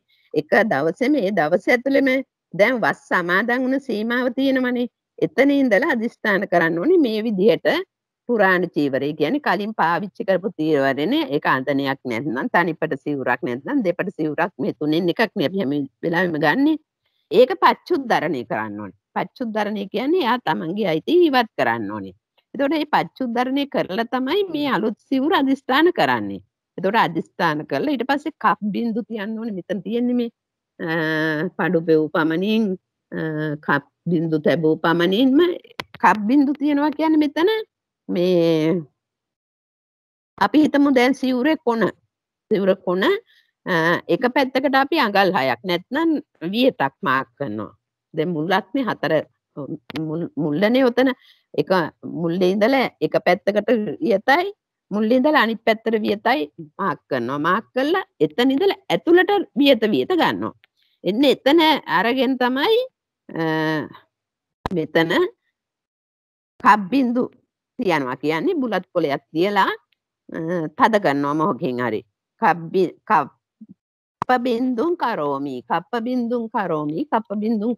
කියලා තුන් පාරක් කියා තමයි අර බුලත් කොලේ තියලා පෑනකින් තද කරනවා. ඒකට බුලත් කොලේ කහට අල්ලනමනේ රෙද්දට. ඊට පස්සේ තමයි ඔන්න කටිනම් අන්තරාමී කියලා අතුරන්නේ. ඉමං අන්තරවාසිකම් අපි හිතමු අන්තරවාසිකයක් ගත්තේ කියලා. ඉමං අන්තරවාසිකම් අදිත්තාමි. ඊළඟට ඉමං ဒ ුතියම්පි අන්තරවාසිකම් අදිත්තාමි. ඉමං තතියම්පි අන්තරවාසිකම් අදිත්තාමි. එතකොට අදිස්ථානය කරලා තමයි අතුරන්නේ. ඊළඟට කියනවා අතුරනවා කියන්නේ මෙහෙම. ඉමං කටිනම් අන්තරාමි. ඒකත් තුන් පාරක් කියනවා. ඒක කියන්නේ අතේ තියාගෙන පිරිමදිනවා. ඉමිනා උත්තරා සංගායේන කටිනම් අන්තරාමි. ඒකත් තුන් පාරක් කියන්න ඕනේ. දැන් මේක ඉස්සෙල්ලාම අපි හිතන දැන් කටින චීවරයක් අපි ගිහියෙක් කවුරු හරි කටිනයක් බාර ගන්නවා. බාර අරගෙන කටින චීවරේ අරගෙන යනවා පන්සලට. එතකොට පන්සලට අරගෙන ගිහිල්ලා වික්ෂු සංඝයාට පූජා කරනවනේ. පූජා කරන්නේ කොහොමද? එදාම උදේ තමයි. එදා උදේ අර අරුණ නැගෙන්න ඉස්සෙල්ලා තමයි පූජා කරන්නේ. ඒකත් කියනවා එදා උදේ අරුණ වැටුණට පස්සේ ඒක අරගෙන එහාට අරගෙන යන්න ඕනේ. අරුණට පෙරගෙනිච්චොත් ඒක හොසි වෙනවා. මේ එතන ඒවත් සඳහන් කරලා තියෙනවා. ඒ වගේම කියනවා එතන ඉන්න හාමුදුරුවෝ දෙනවනේ රෙද්දම් මේකෙන් කටිනේ කරන්න කියලා. ඒක තමයි මේ නිමිති කොටලත් වස්ත්‍රයෙන් කටිනේ නොඅතුලේ වෙයි කියන්නේ. මේ වස්ත්‍රයෙන් කටිනේ අතුරමී නිමිති කොටලත් වස්ත්‍රයෙන් කටිනේ නොඅතුලේ වෙයි කියන්නේ. ඒකට පන්සලේ තමයි අපි මේකේ ඊළඟට මෙතන අපි කට්නේ නොඅතුල පැත්තනේ අතුල පැත්තට ගියානම් කට්නේ අතුලේ වෙයි කියලා තව 17ක් තියෙනවා. ඒකට ගියා පැහැදිලි කරන්න හරි ලේසි වෙයි කියලා මං හිතනවා. මෙතන තව එක කාරණයක් පොඩ්ඩක් මතක් කරොත් මෙතන කටිනේ අතුරන්න පුළුවන් සිවුරු තුනක් තියෙනවා. එකක් සංගල සිවුර, අනික එක උත්සංග සිවුර, අනික අඳනේ. මේ තුනෙන් හැර වෙන කිසිම එකකින් කට්නයක් අතුරන්න බෑ. දෙවෙනි කාරණේ වෙන්නේ තමයි මේ පොඩ්ඩක් මත් අහන්න හැදුවේ ස්වාමින් වහන්සේ කවුද කියලා අපි දන්නේ නැහැනේ. දැන් ස්වාමින් වහන්සේ තෝරාගත්තේ ස්වාමින් වහන්සේලා අතරින්මයි. කාටද කටිනේ අතුරන්න දෙන්නේ කියන එක මේ පළවෙනි වාක්‍යයෙන් පේනවා. ස්වාමීනි සංගතමේ මාගේ වචනය අසවා සංඝයාට කට්න වස්ත්‍රය ලැබුණේය. දැන් සංඝයාට තමයි කට්න වස්ත්‍රය ලැබුණේ. සංගතමේ මේ කට්න වස්ත්‍රය මේ මහණුන්ට කට්නිය ඇතිරීමට දෙයි. එතකොට තවම සංඝයා විසින් තීරණය කරලා නැහැ මොන සංඝයාටද කට්නිය අතුරන්න දෙන්නේ කියන එක. කට්නිය අතුරන්න දෙනවා කියන්නේ මේ කාරණේදී ඒක තීරණය නොකොට තියද්දී අපිට ලකුණු කරන්න පුළුවන්ද? ඔය වගේ පොඩි ගැටලු ටිකක් තියෙනවා. ඔව් ඒක නම් ගැටලුවක් තමයි.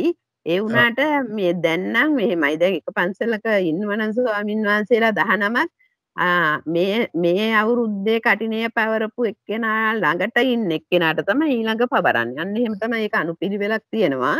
ඒ කොහොම වුණත් මේ දැන් කලින් මොකද දැන් මේ හැම ස්ථානයකම බොහෝ සංඝයා වහන්සේලා වැඩ ඉන්නේ නැහැ. දෙනමයි, තුන්නමයි, හතරනමයි එහෙමනේ. එතකොට කලින්ම ඒගොල්ලෝ අහවලාට තමයි මේ කටිනේ පූජා කරන්න කියන එක දැනුවත් වෙනවනේ. එතකොට 3 මාසේ වස් හිටියට පස්සේනේ අපි මේ කටිනේ චීවරය සකස් කරන්න ගන්නෙ. එතකොට ඒගොල්ලන් අනුමත කරගෙන ඉවරයි කාටද මේ කටිනේ චීවරය පූජා කරන්න කියලා. ඔව් මේකේ අර මෙසේ අතුලේ වෙයි කියන ටිකට ගියා නම් විනිතමත් මේ එතනින් මේ ටිකේ බොහෝ කොටසක් අතහැරෙනවා ඊළඟ පිටුවේ. මම ඒකට අරන් යන්න දෙත්තට මේකේ තව මේකෙන් පාදිලි වෙයි කියලා මට හිතෙනවා මේ මම මොකද කියන්නේ ඊළඟ එකේ තියෙන එක පොඩ්ඩක් බලන්නකෝ. මෙසේ අතුලේ වෙයි කියන තැන 17 ආකාර අතුල වෙනවා. එතකොට කියනවා කටිනේ අතුරන්න පුළුවන් මේ වෙක් නේද? අලුත් අතුලත් වෙයි. ඔව් අර 24න්ම කියන්නේ කටිනේ නොඅතුලේ වෙයි කියලා. අතුරන්න ඒ බෑ මොනවා හරි දොස් කියන්නේ. ඊට පස්සේ කියනෝනේ ආකාර 17ක් තියෙනෝනේ මේ ආකාර 17න්ම තමයි කටිනේ ඇතුරුවා වෙන්නේ. එතකොට මෙතන කියන්නේ මේ 17න් තමයි කටිනේ ඇතුරුවා වෙන්නේ අර 24න් බෑ කියන එකයි. මොකද ඒකේ අන්තිමටත් කියලා තියෙනවනේ මහණෙනි මෙසේ කටිනේ නොඅතුලේ වේ කියලා හිටන්. ඒකින්ද ඒ 24 ආකාරයෙන් බෑ කියලා තමයි කියන්නේ.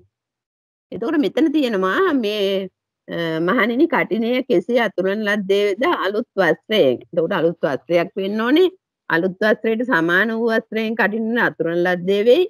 ඊළඟට රෙදි කැබලි වලින් කළ සිවුරෙන් කටිනේ අතුරන ලද්දේ පංචකූලික වස්ත්‍රයෙන් සල්පිල් දොරටුවේ අපි අර ඉස්සෙල්ලා බුදුරජාණන් වහන්සේ අපි ඉස්සෙල්ලා කතා කරනකොට කතා කරලා තියෙනවනේ මේ කටින සිවුරක් විතරක් නෙවෙයි ඒ කාලේ මේ සංඝයා වහන්සේලාට සිවුරු ලැබුණේ කොහොමද කියලා.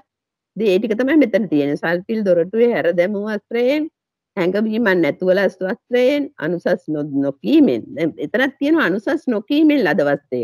එතකොට සමහර වෙලාවට මේ සංඝයා වහන්සේලා කටින සිවුරක් පූජා කළෝ මේ ආනිසංස ලැබෙනවා මෙහෙමයි කියලා අර අනුසස් කියනකොට මිනිස්සු උසිගන්නනවා වගේනේ. මෙතන කියන්නේ අනුසස් නොකීමෙන් ලද වස්ත්‍රය. ඊළඟට తాවකාලික නොවූ වස්ත්‍රයෙන් දැන් සමහර වෙලාවට తాවකාලික මේකෙන් මේ කටිනේ විතරක් අතුරනවා කියලා හිතාගෙන එහෙම తాවකාලික වස්ත්‍රයක් අරගෙන අතුරන්නත් බෑ. එතකොට සම්නිදි තැම්පත් කොට නොතැබූ වස්ත්‍රයෙන් කලින් සකස් කරලා ගෙනහිල්ලා තියපු වස්ත්‍රයෙන් බෑ. ඊළඟට නිසැගි නොවූ වස්ත්‍රයෙන් අපි අර කිව්වේ නිසැගි පචිති වලදී කතා කළානේ නිසැගි වෙන්නේ ඒක අපි වස්තුවත් නිසැගි දේශනා කළා තමයි හේතු දේශනා කරන්න ඕන කියලා. එතකොට මේ නිසැගි නොවූ වස්ත්‍රයෙන් කටින අතුරුන ලද්දේ වේ. ඊළඟට කප් බින්දු තැබූ වස්ත්‍රයෙන් කප් බින්දු තබන එකත් මම දැන් කියවනේ කටින. එතකොට සංගල සිවුරෙන් ඒ කියන්නේ අපි කියනවා තනිපට සිවුර දෙපට සිවුර අඳනේ කියලා මෙන්න මේ තුනේ එකක් ඔබතුමා දැන් කිව්වා වගේ සංගල සිවුරෙන් කටිනේ අතුරුන ලද්දේ වේ උතුරු සංගල සිවුරෙන් කටිනේ අතුරුන අඳනා සිවුරෙන් එදවසම කපන ලද. එතකොට එදාම කපන්නත් ඕනේ. එදාම මැඩිලි සහිත කරන ලද අතු පසක් ඇසි. පසට වැඩි හෝ අතු නැති සිවුරකින් කටිනේ අතුරුන ලද්දේ වේ. එතකොට මෙතන කියනවා අන්තිම අඩිම එක තමයි කඩ පහ කියන්නේ. කඩ පහ ඉතින් එහාට යන්න පුළුවන්. පහ ගාවට 7 9 9 12 15 ඒ වගේ 100 ගණන් යනකම් යන්න පුළුවන් කඩ ගන්න. එතකොට පුජ්‍යලයකගේ ඇතිරීමෙන් කටිනේ අතුරන ලද්දේ වේ. එතකොට මේක පුජ්‍යලයක්ම තමයි කරන්න ඕනේ. පුජ්‍යලයක් විසින්ම තමයි ඔක්කොම එකතු වෙලා නෙවෙයි එක්කෙනෙක්. අපි දැන් නියම කරනවානේ ස්ථානයකට ගිහිල්ලා සීමාවට ගිහිල්ලා මේ අහවල් භික්ෂුවටයි මේක දෙන්නේ කියලා. එතකොට ඒ පුජ්‍යලයා විසින් තමයි කටිනේ අතුරුන ලද්දේ වේ. කටිනේ මනාකොට කියන නියමයන් අනුවම අතුරුන ලද්දේ වේ. එය සීමාවේ සිටියෙක් අනුමෝදන් වේද මෙසේත් කටිනේ අතුරුන ලද්දේ වේ. මානෙනි කටිනේ මෙසේ අතුරුන ලද්දේ වේ. එතකොට කොහොමද අර කියපු ඔක්කොම එකතු වෙනකොට තමයි මේ කටිනේ මේ විදිහට අතුරුනවා කියලා බුදුරජාණන් වහන්සේ දේශනා කරන්නේ. එතකොට බලන්න එතන පංච ආනිසංස ලැබෙනසේ කටිනේ අතුරන ලද්දේ වේ. මෙතන පංච ආනිසංසත් කියලා තියෙනවා. ආනිසංස 5ක්. පංච ආනිසංස නොලැබෙනසේ. එතකොට පංච ආනිසංස මෙතන කියනවා පක්ක මනන්තිකා, නිට්ඨානන්තිකා, සම්නිට්ඨානන්තිකා, නාසනත්තිකා, සවනත්තිකා, ආසාන තේජන කියලා මාතෘකා 8ක් කියනවා. එතකොට මේ මාතෘකා 8 අනුව කටිනේ ඇතුරුවොත් අර පංචානිසංස ලැබෙන්නේ නැහැ කියලා තමයි කියන්නේ. පංච ආනිසංස අපි පැත්තට යමු. තෙරුවන් සරණයි. පංච ආනිසංස මෙන්න මෙතන තියෙනවා. ඔව්. භික්ෂුන්ට නොවිචරා ගමන් යෑම. ඔව්. හරි. යෑම ඝන භෝජනේ මෙන්න මෙතනින් තියෙනවා ඒ කැමති පංච ආනිසංස.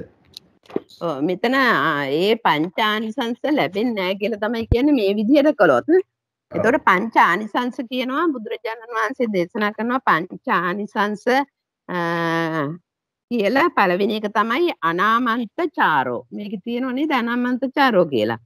එතකොට ඕනම වෙලාවක ආවාසයෙන් පිටත් වෙලා යනවනම් භික්ෂුන් වහන්සේලා එතන ඉන්න ආවතේ කරනකොට කෙනෙකුට හරි කියලා මිසක් පිට වෙන්න බෑ.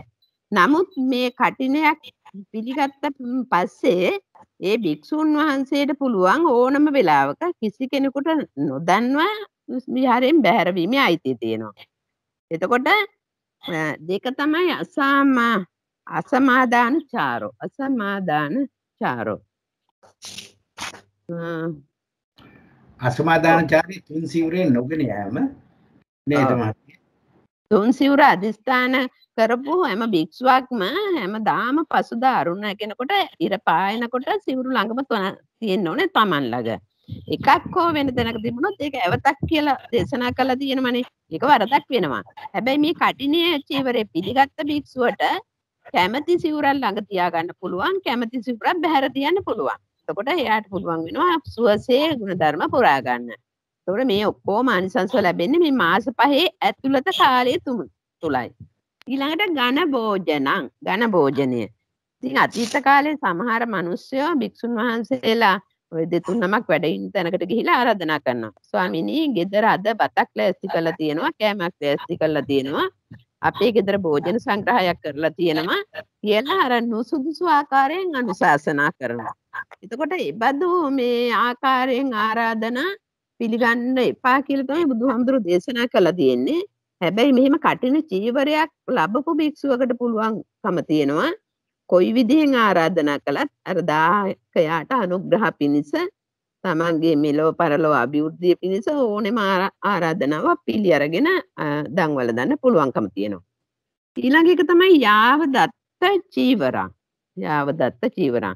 එතකොට භික්ෂුන් වහන්සේ උපසම්පදා භික්ෂුන් වහන්සේ නමක් තුන් සිවුරක් අදිස්ථාන කළ පරිහරණය කරනවා නම් ඒ සිවුරු තුනට අමතරව විනයානුකූල ක්‍රමයකට ඇරෙන්න වෙන සිවුරක් තියාගන්න බෑ. එහෙම තියාගත්තොත් ඒක ඇවතක් වෙනවා. හැබැයි මේ කටින චීවරය පිළිගත්ත භික්ෂුවට තමන් වහන්සේ කැමැති තාක් සිවුරු පිරිකර මාස 5 ඇතුළත පරිහරණය කරන්න පුළුවන්, අනිත් අයට දෙන්න පුළුවන්, පිළිගන්න පුළුවන්. ඒ හැම ආකාරයෙන්ම ඒ භික්ෂුන් වහන්සේට ලැබෙන ආනිසංසය තමයි ඒ කටින චීවරයක් පිළිගත්ත භික්ෂුන් වහන්සේලාට. අනිත් එක තමයි යෝච තත්ත චීවරෝපාදෝ. ඒ කියන්නේ අන්‍ය අවස්ථාවල සංඝසතු කරලා කොහොම හරි සිවුරු පිරිකර පූජා කරනවද ඒවා එක භික්ෂුවකට ගන්න බෑ. ඒකෝ සියලු දෙනාම බෙදා ගන්න ඕනේ. හැබැයි කටිනයක් පිළිගත්තා භික්ෂුවට ඒ සංඝසතු කරලා ලැබෙන සිවුරු සියල්ලමත් කටිනානිසංස පවතින මාස 5 ඇතුළත ඒ සියලු සියල්ල Tamanට කැමැත්තක් කරගන්න පුළුවන්. අන් අයට දෙන්න පුළුවන්, ඕනේ නම් පූජා කරන්න පුළුවන්, ඕනේ නම් පරිහරණය කරන්න පුළුවන්. ඒ කියන්නේ Tamanගේ කැමැත්ත අනුව ඒක ඕන විදිහකට පරිහරණය කරන්න පුළුවන් කියලා බුදුරජාණන් වහන්සේ දේශනා කළ අන්නේ ආනිසංස 5ක්. එතකොට ඒ ආනිසංස 5 නැතුව යනවා. අපි අර මේක කිව්වේ කලින් පංචානිසංස නොලැබෙන්න කරුණු 8ක් මෙතන සඳහන් කරලා තියෙනවා. ඒ කරුණු 8 කෙරුණොත් ඒ බෑ කියනවා. මොකද ඒකේ පක්ක මනන්තිකා කියනවා කටිනේ උදුරන හැටි තමයි මේ කියන්නේ. උදුරන හැටි කියන්නේ කටිනේ ආනිසංස නැති වෙන විදිහට අනුමෝදන් කරන භික්ෂුවටයි ඒ ආනිසංස ලැබෙන්නේ. එතකොට මෙතෙන්දී ගිහියට කිසිම ප්‍රශ්නයක් නැහැ. ගිහිය ඇවිල්ලා දැන් අවස්ථා කටින චීවරේ පූජා කළා අතුරුන අවස්ථාවට වෙනකම්ම ගියා නම් එයාට පින ලැබෙනවා. ගිහිය පූජා කරලා ගියාම තමයි මේ භික්ෂුන් වහන්සේලා සීමාවට ගිහිල්ලා ඉතිරි ටික කරන්නේ. ඒ භික්ෂුන් වහන්සේලාගෙන් තමයි මේ වරද සිද්ධ වෙන්නේ. කොපක්ක මනන්තිකා කියන්නේ එතන වස්සිටලා දැන් මෙතන කියනවනේ මම පෙරලා නොයෙන්නෙමි. දෙවනි ඡේදයේ 633 පිටේ කියනවා කෙලින් අතුල මහානතෙමේ සිවුරගෙන පෙරලා නොයෙන්නෙමි එයාවසින් බැහැරේ. මේ මහානට පක්ක මනන්තික බැහැර යාම අවසංකට ඇති කටුණු ධාරය ඒ කටින ඉදිරියට යෑම සිද්ධ වෙන්නේ නැහැ කියලා. එතකොට ඒ කියන්නේ එයාට ඒ කටිනෙන් ලැබෙන ආනිසංස ලැබෙන්නේ නැහැ කියලා තමයි කියන්නේ. ඊළඟට දෙවෙනි එකේදී කියනවා සට්ඨානන්තික ඒ කියන්නේ සිවුර නිම කිරීම අවසන් කොට ඇති. දැන් මේ මහණ හිතනවා මෙහිදී මේ සිවුර කරන්නේ මේ. දැන් සීමාවෙන් බැහැර වෙන විහාරයකට ගිහිල්ලා තමයි යා ඒක කරන්න හදන්නේ. දැන් කොහොමවත් ඒක තමන් වස් හිටපු ආරාමෙම තමයි එතනමයි මේක කරන්න ඕනේ. එතන වෙන තැනකට ගිහිල්ලා කළා නම් ඒකත් යාට කටිනුද්දරණය වෙනවා.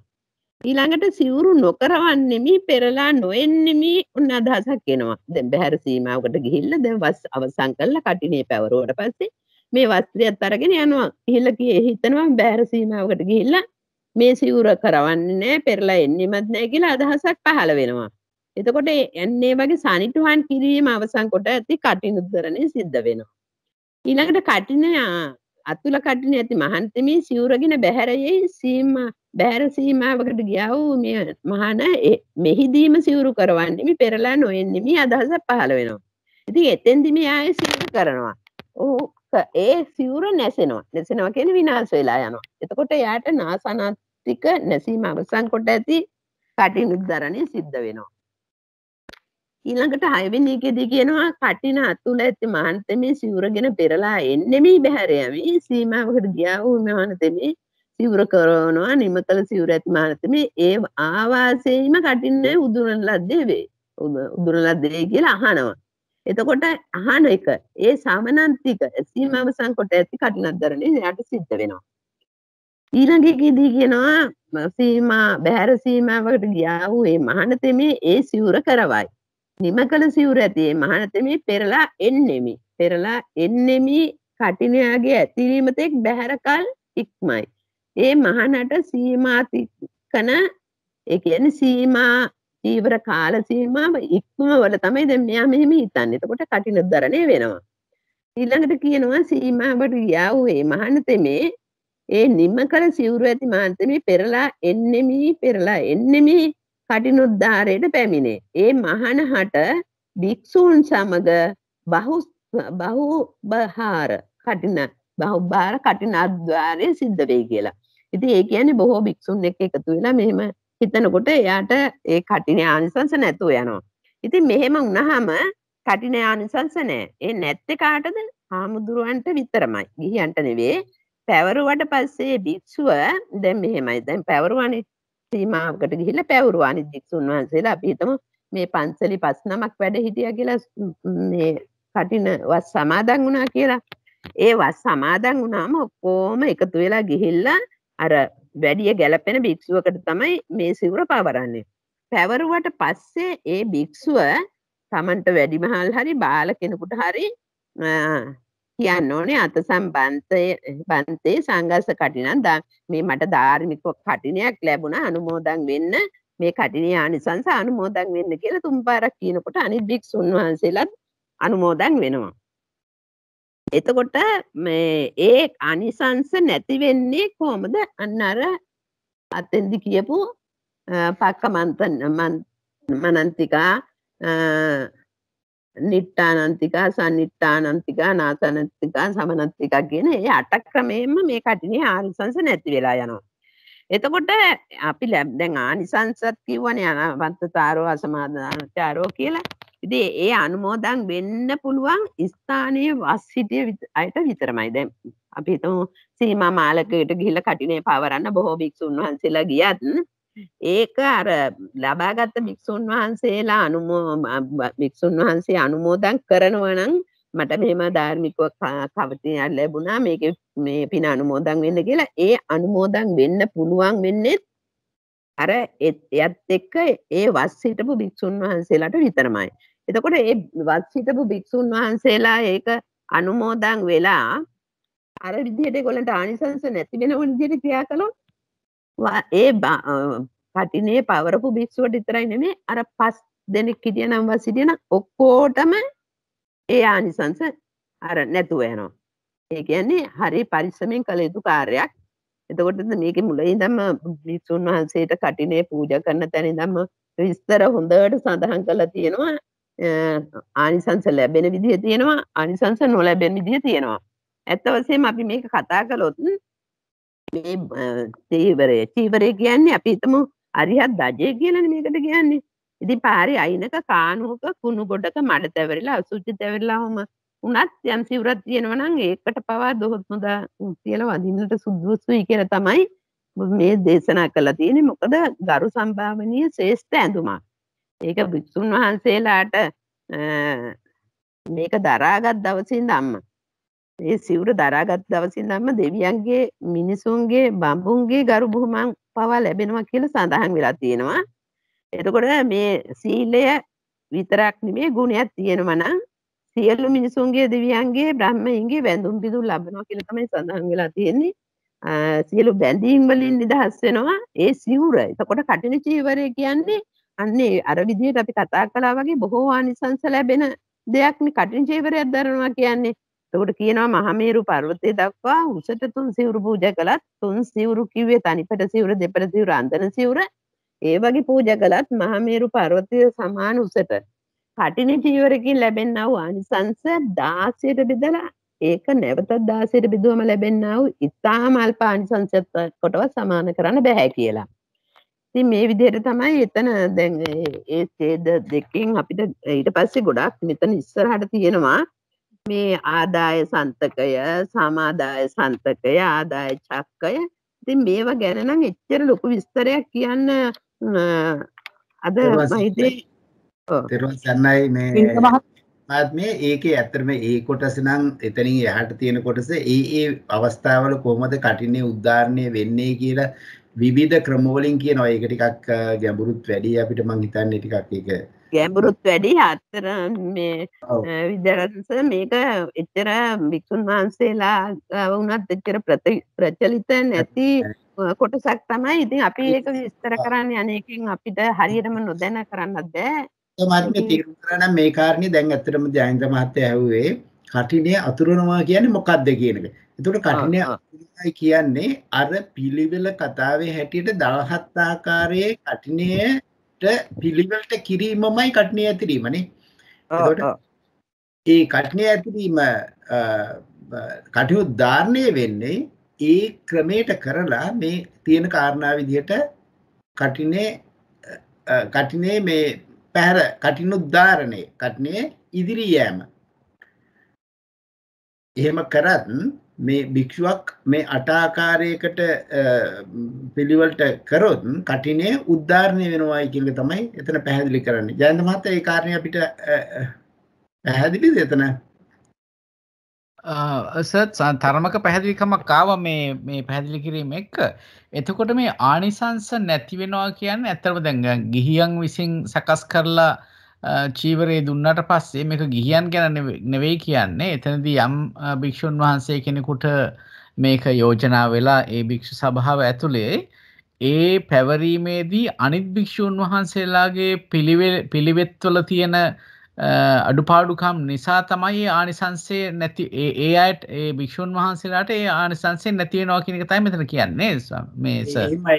එහෙමයි මහත්මයා එතන මෙතන භික්ෂුන් වහන්සේලාට නැති යන්නේ නේද? නෑ සර් මෙහෙමයි. දැන් කටිනේ පවරනවනේ කෙනෙකුට පවරනවා. දැන් භික්ෂු සම්මුතියෙන් කටිනේ පවරනවා. හිටපු භික්ෂුන් වහන්සේලා 5 නමක් ඉන්නවනම් 5 නමම සීමා මාලකයට ගිහිල්ලා එතකොට ඉතින් හුඟක් වෙලාවට කියනවා සිවුරු දිරලා ගිය සිවුරක් නැති භික්ෂුවකට තමයි ඒක පවරන්නේ කියලා. ඉතින් කොහොමද සම්මුතියකින් සිවුර පවරනවනේ. පවරුවට පස්සේ අනිත් භික්ෂුන් වහන්සේලා නිසා නෙවෙයි.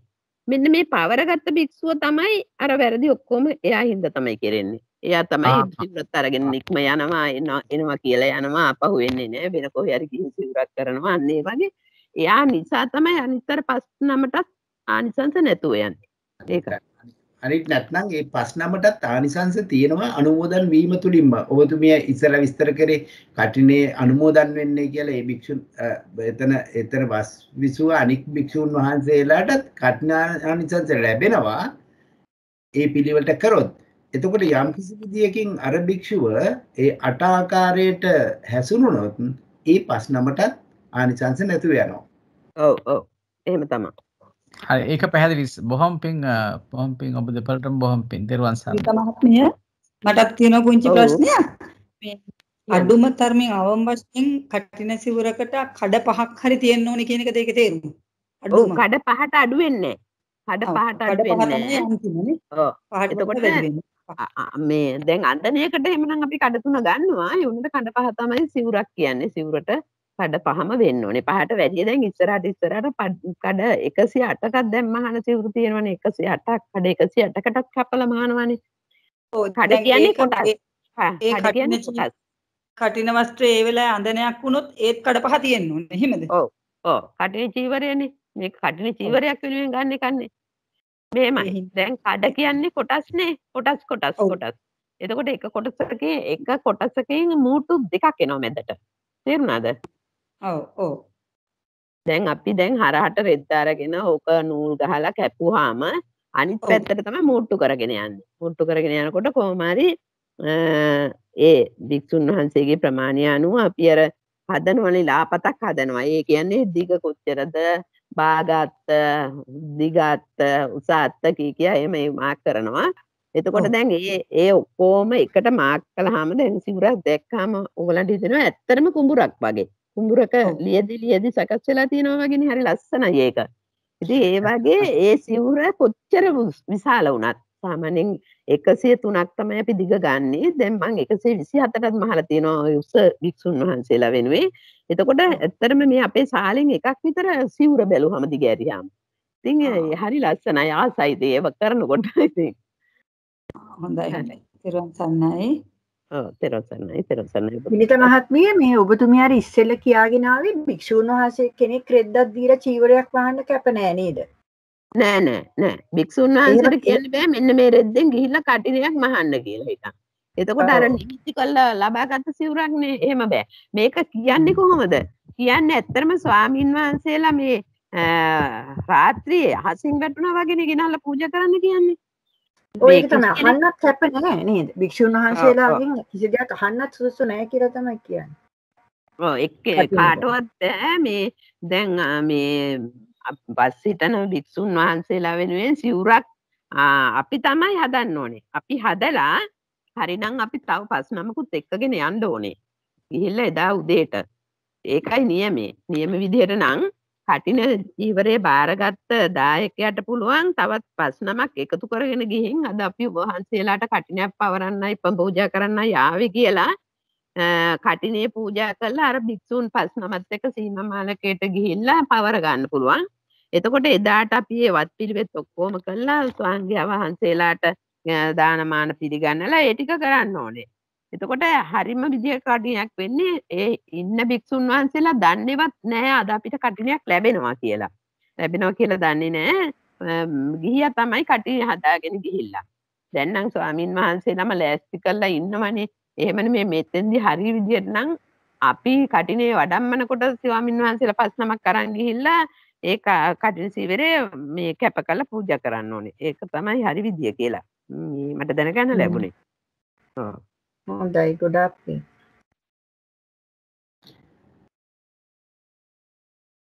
තෙරුවන් සරණයි නීත මේ විනිත මහත්මිය අපි ඒ කටිනයක් හදන්න සිවුරක් ගන්නවා නම් සාමාන්‍යයෙන් කඩෙන් ගන්නවා නම් ප්‍රමාණය කොච්චර වගේද ගන්නෙ? මීටර් වශයෙන් හරි යාර හරි? යාර නම් 12ක් ගන්න ඕනේ තනිපට සිවුරකට. අද මේකට නම් 6-7ක් විතර වගේ. දෙපට සිවුරක් නම් කෙලින්ම වේටි රෙද්දෙන් ගන්න ඕනේ. එතකොට තනිපට සිවුර දෙපට සිවුර කියන්නේ තනිපට සිවුර වගේ දෙකක් ප්‍රමාණය. එතකොට යාර 25ක් විතර ගන්න ඕනේ.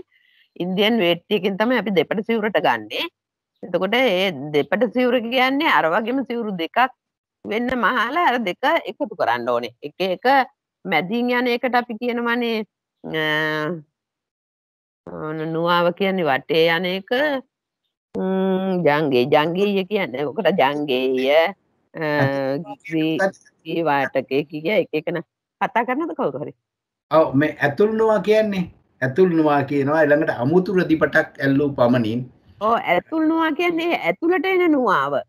දැන් ඕක අපි දැන් මහන්නේ දැන් අඟලක් විතරනේ ওই නුවාව අඟලක් ගන්නවා. එතකොට අර රෙදිපටවල් දෙක එකකට යටින් තමයි අනික තියන්නේ. තියලා එහෙම නවල අනිත් පැත්ත හරවලා අනිත් පැත්තේ මුට්ටු මහගෙන යනවා. එතකොට ඇතුල් නුවා කියන්නේ කන පිට පැත්ත. පිටනුවා කියන්නේ හොඳ පැත්ත.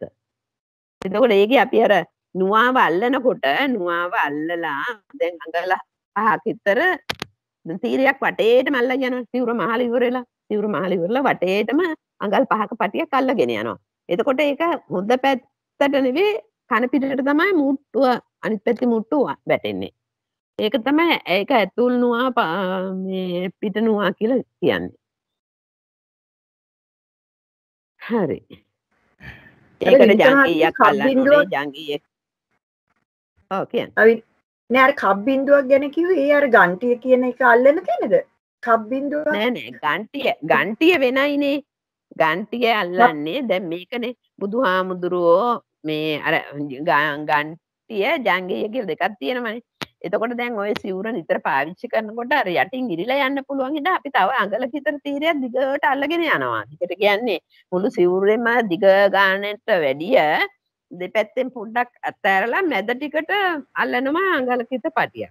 ඊට පස්සේ ඒක දෙපැත්තටම අල්ලන්න ඕනේ. මොකද සිවුර දෙපැත්තම හරව පොරවනවනේ. යට පැත්ත උඩට උඩ පැත්ත යටට පොරවනවනේ. එතකොට මේ ඕක විනාශ වෙලා යන තමයි හින්දා තමයි එහෙම කරලා තියෙන්නේ. ඉතින් අර දැන් අපි උනත් දන්නවනේ අපි දැන් ඔන්න සරමක් හරි අපි අපේ සායක් හරි අපි හයියෙන් යනකොට සමහර වෙලාවට දිරලා තියුණා තිරලා යන්න පුළුවන් නේ. එතකොට අරකේ අර බැඳුමක් තව බැඳුමක් තියෙන නිසා ඒක ඉරිලා යන්නේ නැන්නේ. ඒකයි ඒක අල්ලන්නේ. හරි. කබ් බින්දුව කියන්නේ මොකද්ද කියලා මට දැනගන්න ඒක තමයි කබ් බින්දුව කියන්නේ. අර මම දැන් කිව්වේ දැන් කබ් බින්දුව කියන්නේම මේ එතන ඉඳන් අල්ලන්නේ සිවුරේ ලක්ෂණ නැති වෙන්න.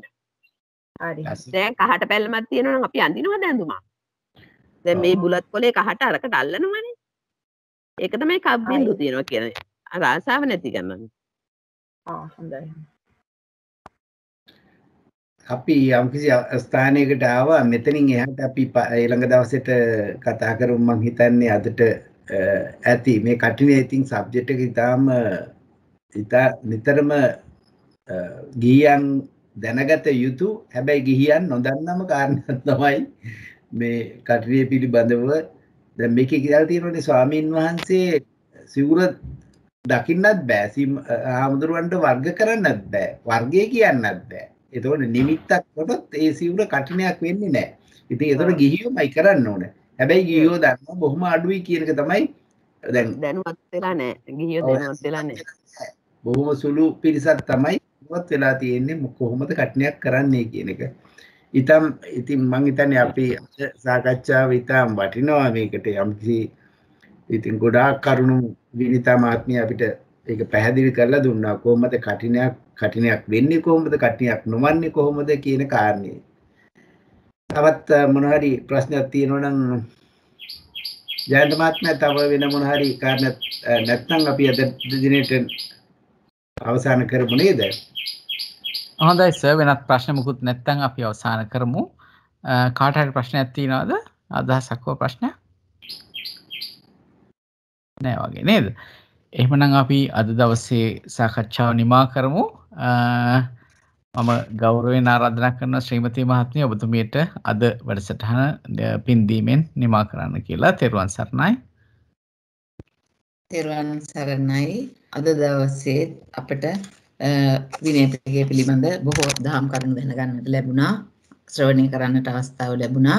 ඒ සඳහා අපි අපිට ධර්ම දේශනාමය වශයෙන් දේශනාව පැවැත්වූ විද්‍යාරත්න ගුරුතුමාටත් විනිතා ගුරුතුමියටත් පුණ්‍ය අනුමෝදනා කරමු. ඊට ප්‍රථම අප රැස් කරගත් සියලු පින් දෙවියන්ට අනුමෝදන් කරමු. මියගිය ඥාතීන්ට අනුමෝදන් කරමු. ප්‍රාර්ථනා වාක්‍ය කියලා ඉන්නනතුරු අපි ඒ පින් අනුමෝදනාව කරමු. පළමු කොට දෙවියන්ට පින් දෙමු. ආකාසට්ටා ච බුම්මට්ටා දේවානාගා මහිද්దికා පුඤ්ඤන්තං අනුමෝදිත්වා චිරං රක්ඛන්තු සම්බුද්ධ ශාසනං. ආකාසට්ටා ච බුම්මට්ටා දේවානාගා මහිද්దికා පුඤ්ඤන්තං අනුමෝදිත්වා චිරං රක්ඛන්තු සම්බුද්ධ දේශනා. ආකාසට්ටා ච බුම්මට්ටා දේවානාගා මහිද්దికා පුඤ්ඤන්තං අනුමෝදිත්වා චිරං රක්ඛන්තු සම්බුද්ධ ශාවකා. චිරං රක්ඛන්තු ත්වං සදා. මියගිය ඥාතීන්ට පින් දෙමු. ධම්මේ ඥාතීනං හෝතු සුඛිතා හොන්තු ඥාතයෝ. ධම්මේ ඥාතීනං හෝතු සුඛිතා හොන්තු ඥාතයෝ ඉදම්මේ ඥාතිනං හෝතු සුඛිතා හොන්තු ඥාතයෝ. අපි මෙසේ ප්‍රාර්ථනා කරමු. ඉමිනා පුඤ්ඤ කම්මේන මාමේ බාල සමාගමෝ සතං සමාගමෝ හෝතු යාව නිබ්බානපත්තියා. ඉදම්මේ පුඤ්ඤ කම්මං ආසවක්ඛයාවහං හෝතු ඉදම්මේ පුඤ්ඤ කම්මං ආසවක්ඛයාවහං හෝතු ඉදම්මේ පුඤ්ඤ කම්මං ආසවක්ඛයාවහං හෝතු සබ්බ දුක්ඛා පමුජ්ජතු. සාදු සාදු සාදු. අද දවසේ අප කරේ මහත් කරුණාවෙන් අපට විද්‍යාරත්න සර් විනිතා ගුරුතුමියත් කරුණු පැහැදිලි කරලා දුන්නා. අපි පළමු කොටම විද්‍යාරත්න සර්ට අපගේ ඔබ දෙපළටම අප විසින් රැස් කරගත්තා වූ ධර්ම ශ්‍රවණමය කුසලානිසංස අනුමෝදන් කරනවා. බලේනොත් මේ ඔබ දෙපළගේම ශ්‍රවණමය ධර්ම දේශනාමය කුසල් බලේනොත් මෙලොව වශයෙන් නිදුක් නිරෝගී සුවපත් දීර්ඝාෂ ජීවිත ලබන්නටත් මේ ආකාරයට බොහෝ ශාසනික සේවාවල් බොහෝ කාලයක් කරන්නට අවශ්‍ය නිදුක් නිරෝගී දීර්ඝායුෂ භාවයත් ප්‍රඥාවත් දිනෙන් දිනම වර්ධනය වන්නටත් පතන උතුම් බෝධි වලින් සුව පහසුවෙන් චතුරාර්ය සත්‍ය අවබෝධ කරගන්නටත් හේතු වේවා වාසනාව වේවා කියා ප්‍රාර්ථනා කරනවා. ඒ වගේම සසර සැරිසරන තුරු උදාර ගති පැවතුම් ඇති කල්යාණ මිතුරු මිත්‍රයන් පමණක්ම සම්බන්ධ වෙමින් නිර්මල වූ සද්ධර්ම රත්නය ශ්‍රවණය කරන්නටත් සුව පහසුවෙන්ම චතුරාර්ය සත්‍ය අවබෝධ කරගන්නටත් තවදුරටත් මේ පින් හේතු වේවා කියා ප්‍රාර්ථනා කරනවා. ඒ වගේම අපට මේ ධම් සභා මණ්ඩපයක් සකස් කරලා දීලා ඒ අවශ්‍ය කටයුතු සලසා දීලා මේ ආකාරයට දහම් මණ්ඩපයක් පවත්වාගෙන යන අවසර දුන්නු ගෞරවනීය නායක ස්වාමීන් වහන්සේලාටත් සියලුම ස්වාමීන් වහන්සේලාට උදව් උපකාර කල්යාණ මිත්‍රයන්ටත් මිතුරයන්ටත් ඒ වගේම මේ සම්බන්ධීකරණය කරන ජයන්ත මහත්මයාට ලක්ෂ්මී මහත්මිය ඇතුළු සියලුම කල්යාණ මිතුරු මිත්‍රයන්ටත් බ්‍රූනෝ මහත්මයාටත් සහභාගී වුණු සෑම සියලුම දෙනාටත් අපි ඉතාම කෘතවේදීව පුණ්‍යානුමෝදනා කරනවා. මෙලොව වශයෙන් නිදුක් නිරෝගී සුවපත් දීර්ඝායුෂ ජීවිත ලබන්නටත් පතන උතුම් බෝධි වලින් සුව පහසුවෙන්ම චතුරාර්ය සත්‍ය අවබෝධ කරගන්නටත් හේතු වේවා වාසනාව වේවා කියලා. ඒ වගේම විද්‍යාරත්න මැතිතුමා විනිතා ගුරුතුමිය ඇතුළු අප සෑම සියලුම දෙනාගේ ධර්ම ඉගෙන ගත්තා වූ ගුරුතුමන්ට ස්වාමීන් වහන්සේලාට පරලෝසපත් යම්තා ඥාති මිත්‍රාදීන්ට ඊළඟට ජීවත්ව සිටින පවුලේ සෑම සියලුම දෙනාටත් මේ සියලු කුසල් එකසේ අනුමෝදන් වෙත්වා. ඒ සෑම සියලුම දෙනාත් සුගතියෙන් සුගතියම දකිත්වා. මෙලොව වශයෙන් නිදුක් නිරෝගී සුවපත් දීර්ඝායුෂ ජීවිත ලබත්වා. පතන උතුම් බෝධි වලින් සුව පහසුවෙන්ම චතුරාර්ය සත්‍ය අවබෝධ කර ගනිත්වා. සෑම දිනකටම තෙරුවන් සරණයි. ගොඩාක් පින් ශ්‍රීමති මහත්මිය ඔබතුමියට තෙරුවන් සරණයි. තෙරුවන් සරණයි. තෙරුවන් සරණයි හැමතිනාට. තෙරුවන් සරණයි ශ්‍රීමති මහත්මිය තෙරුවන් සරණයි.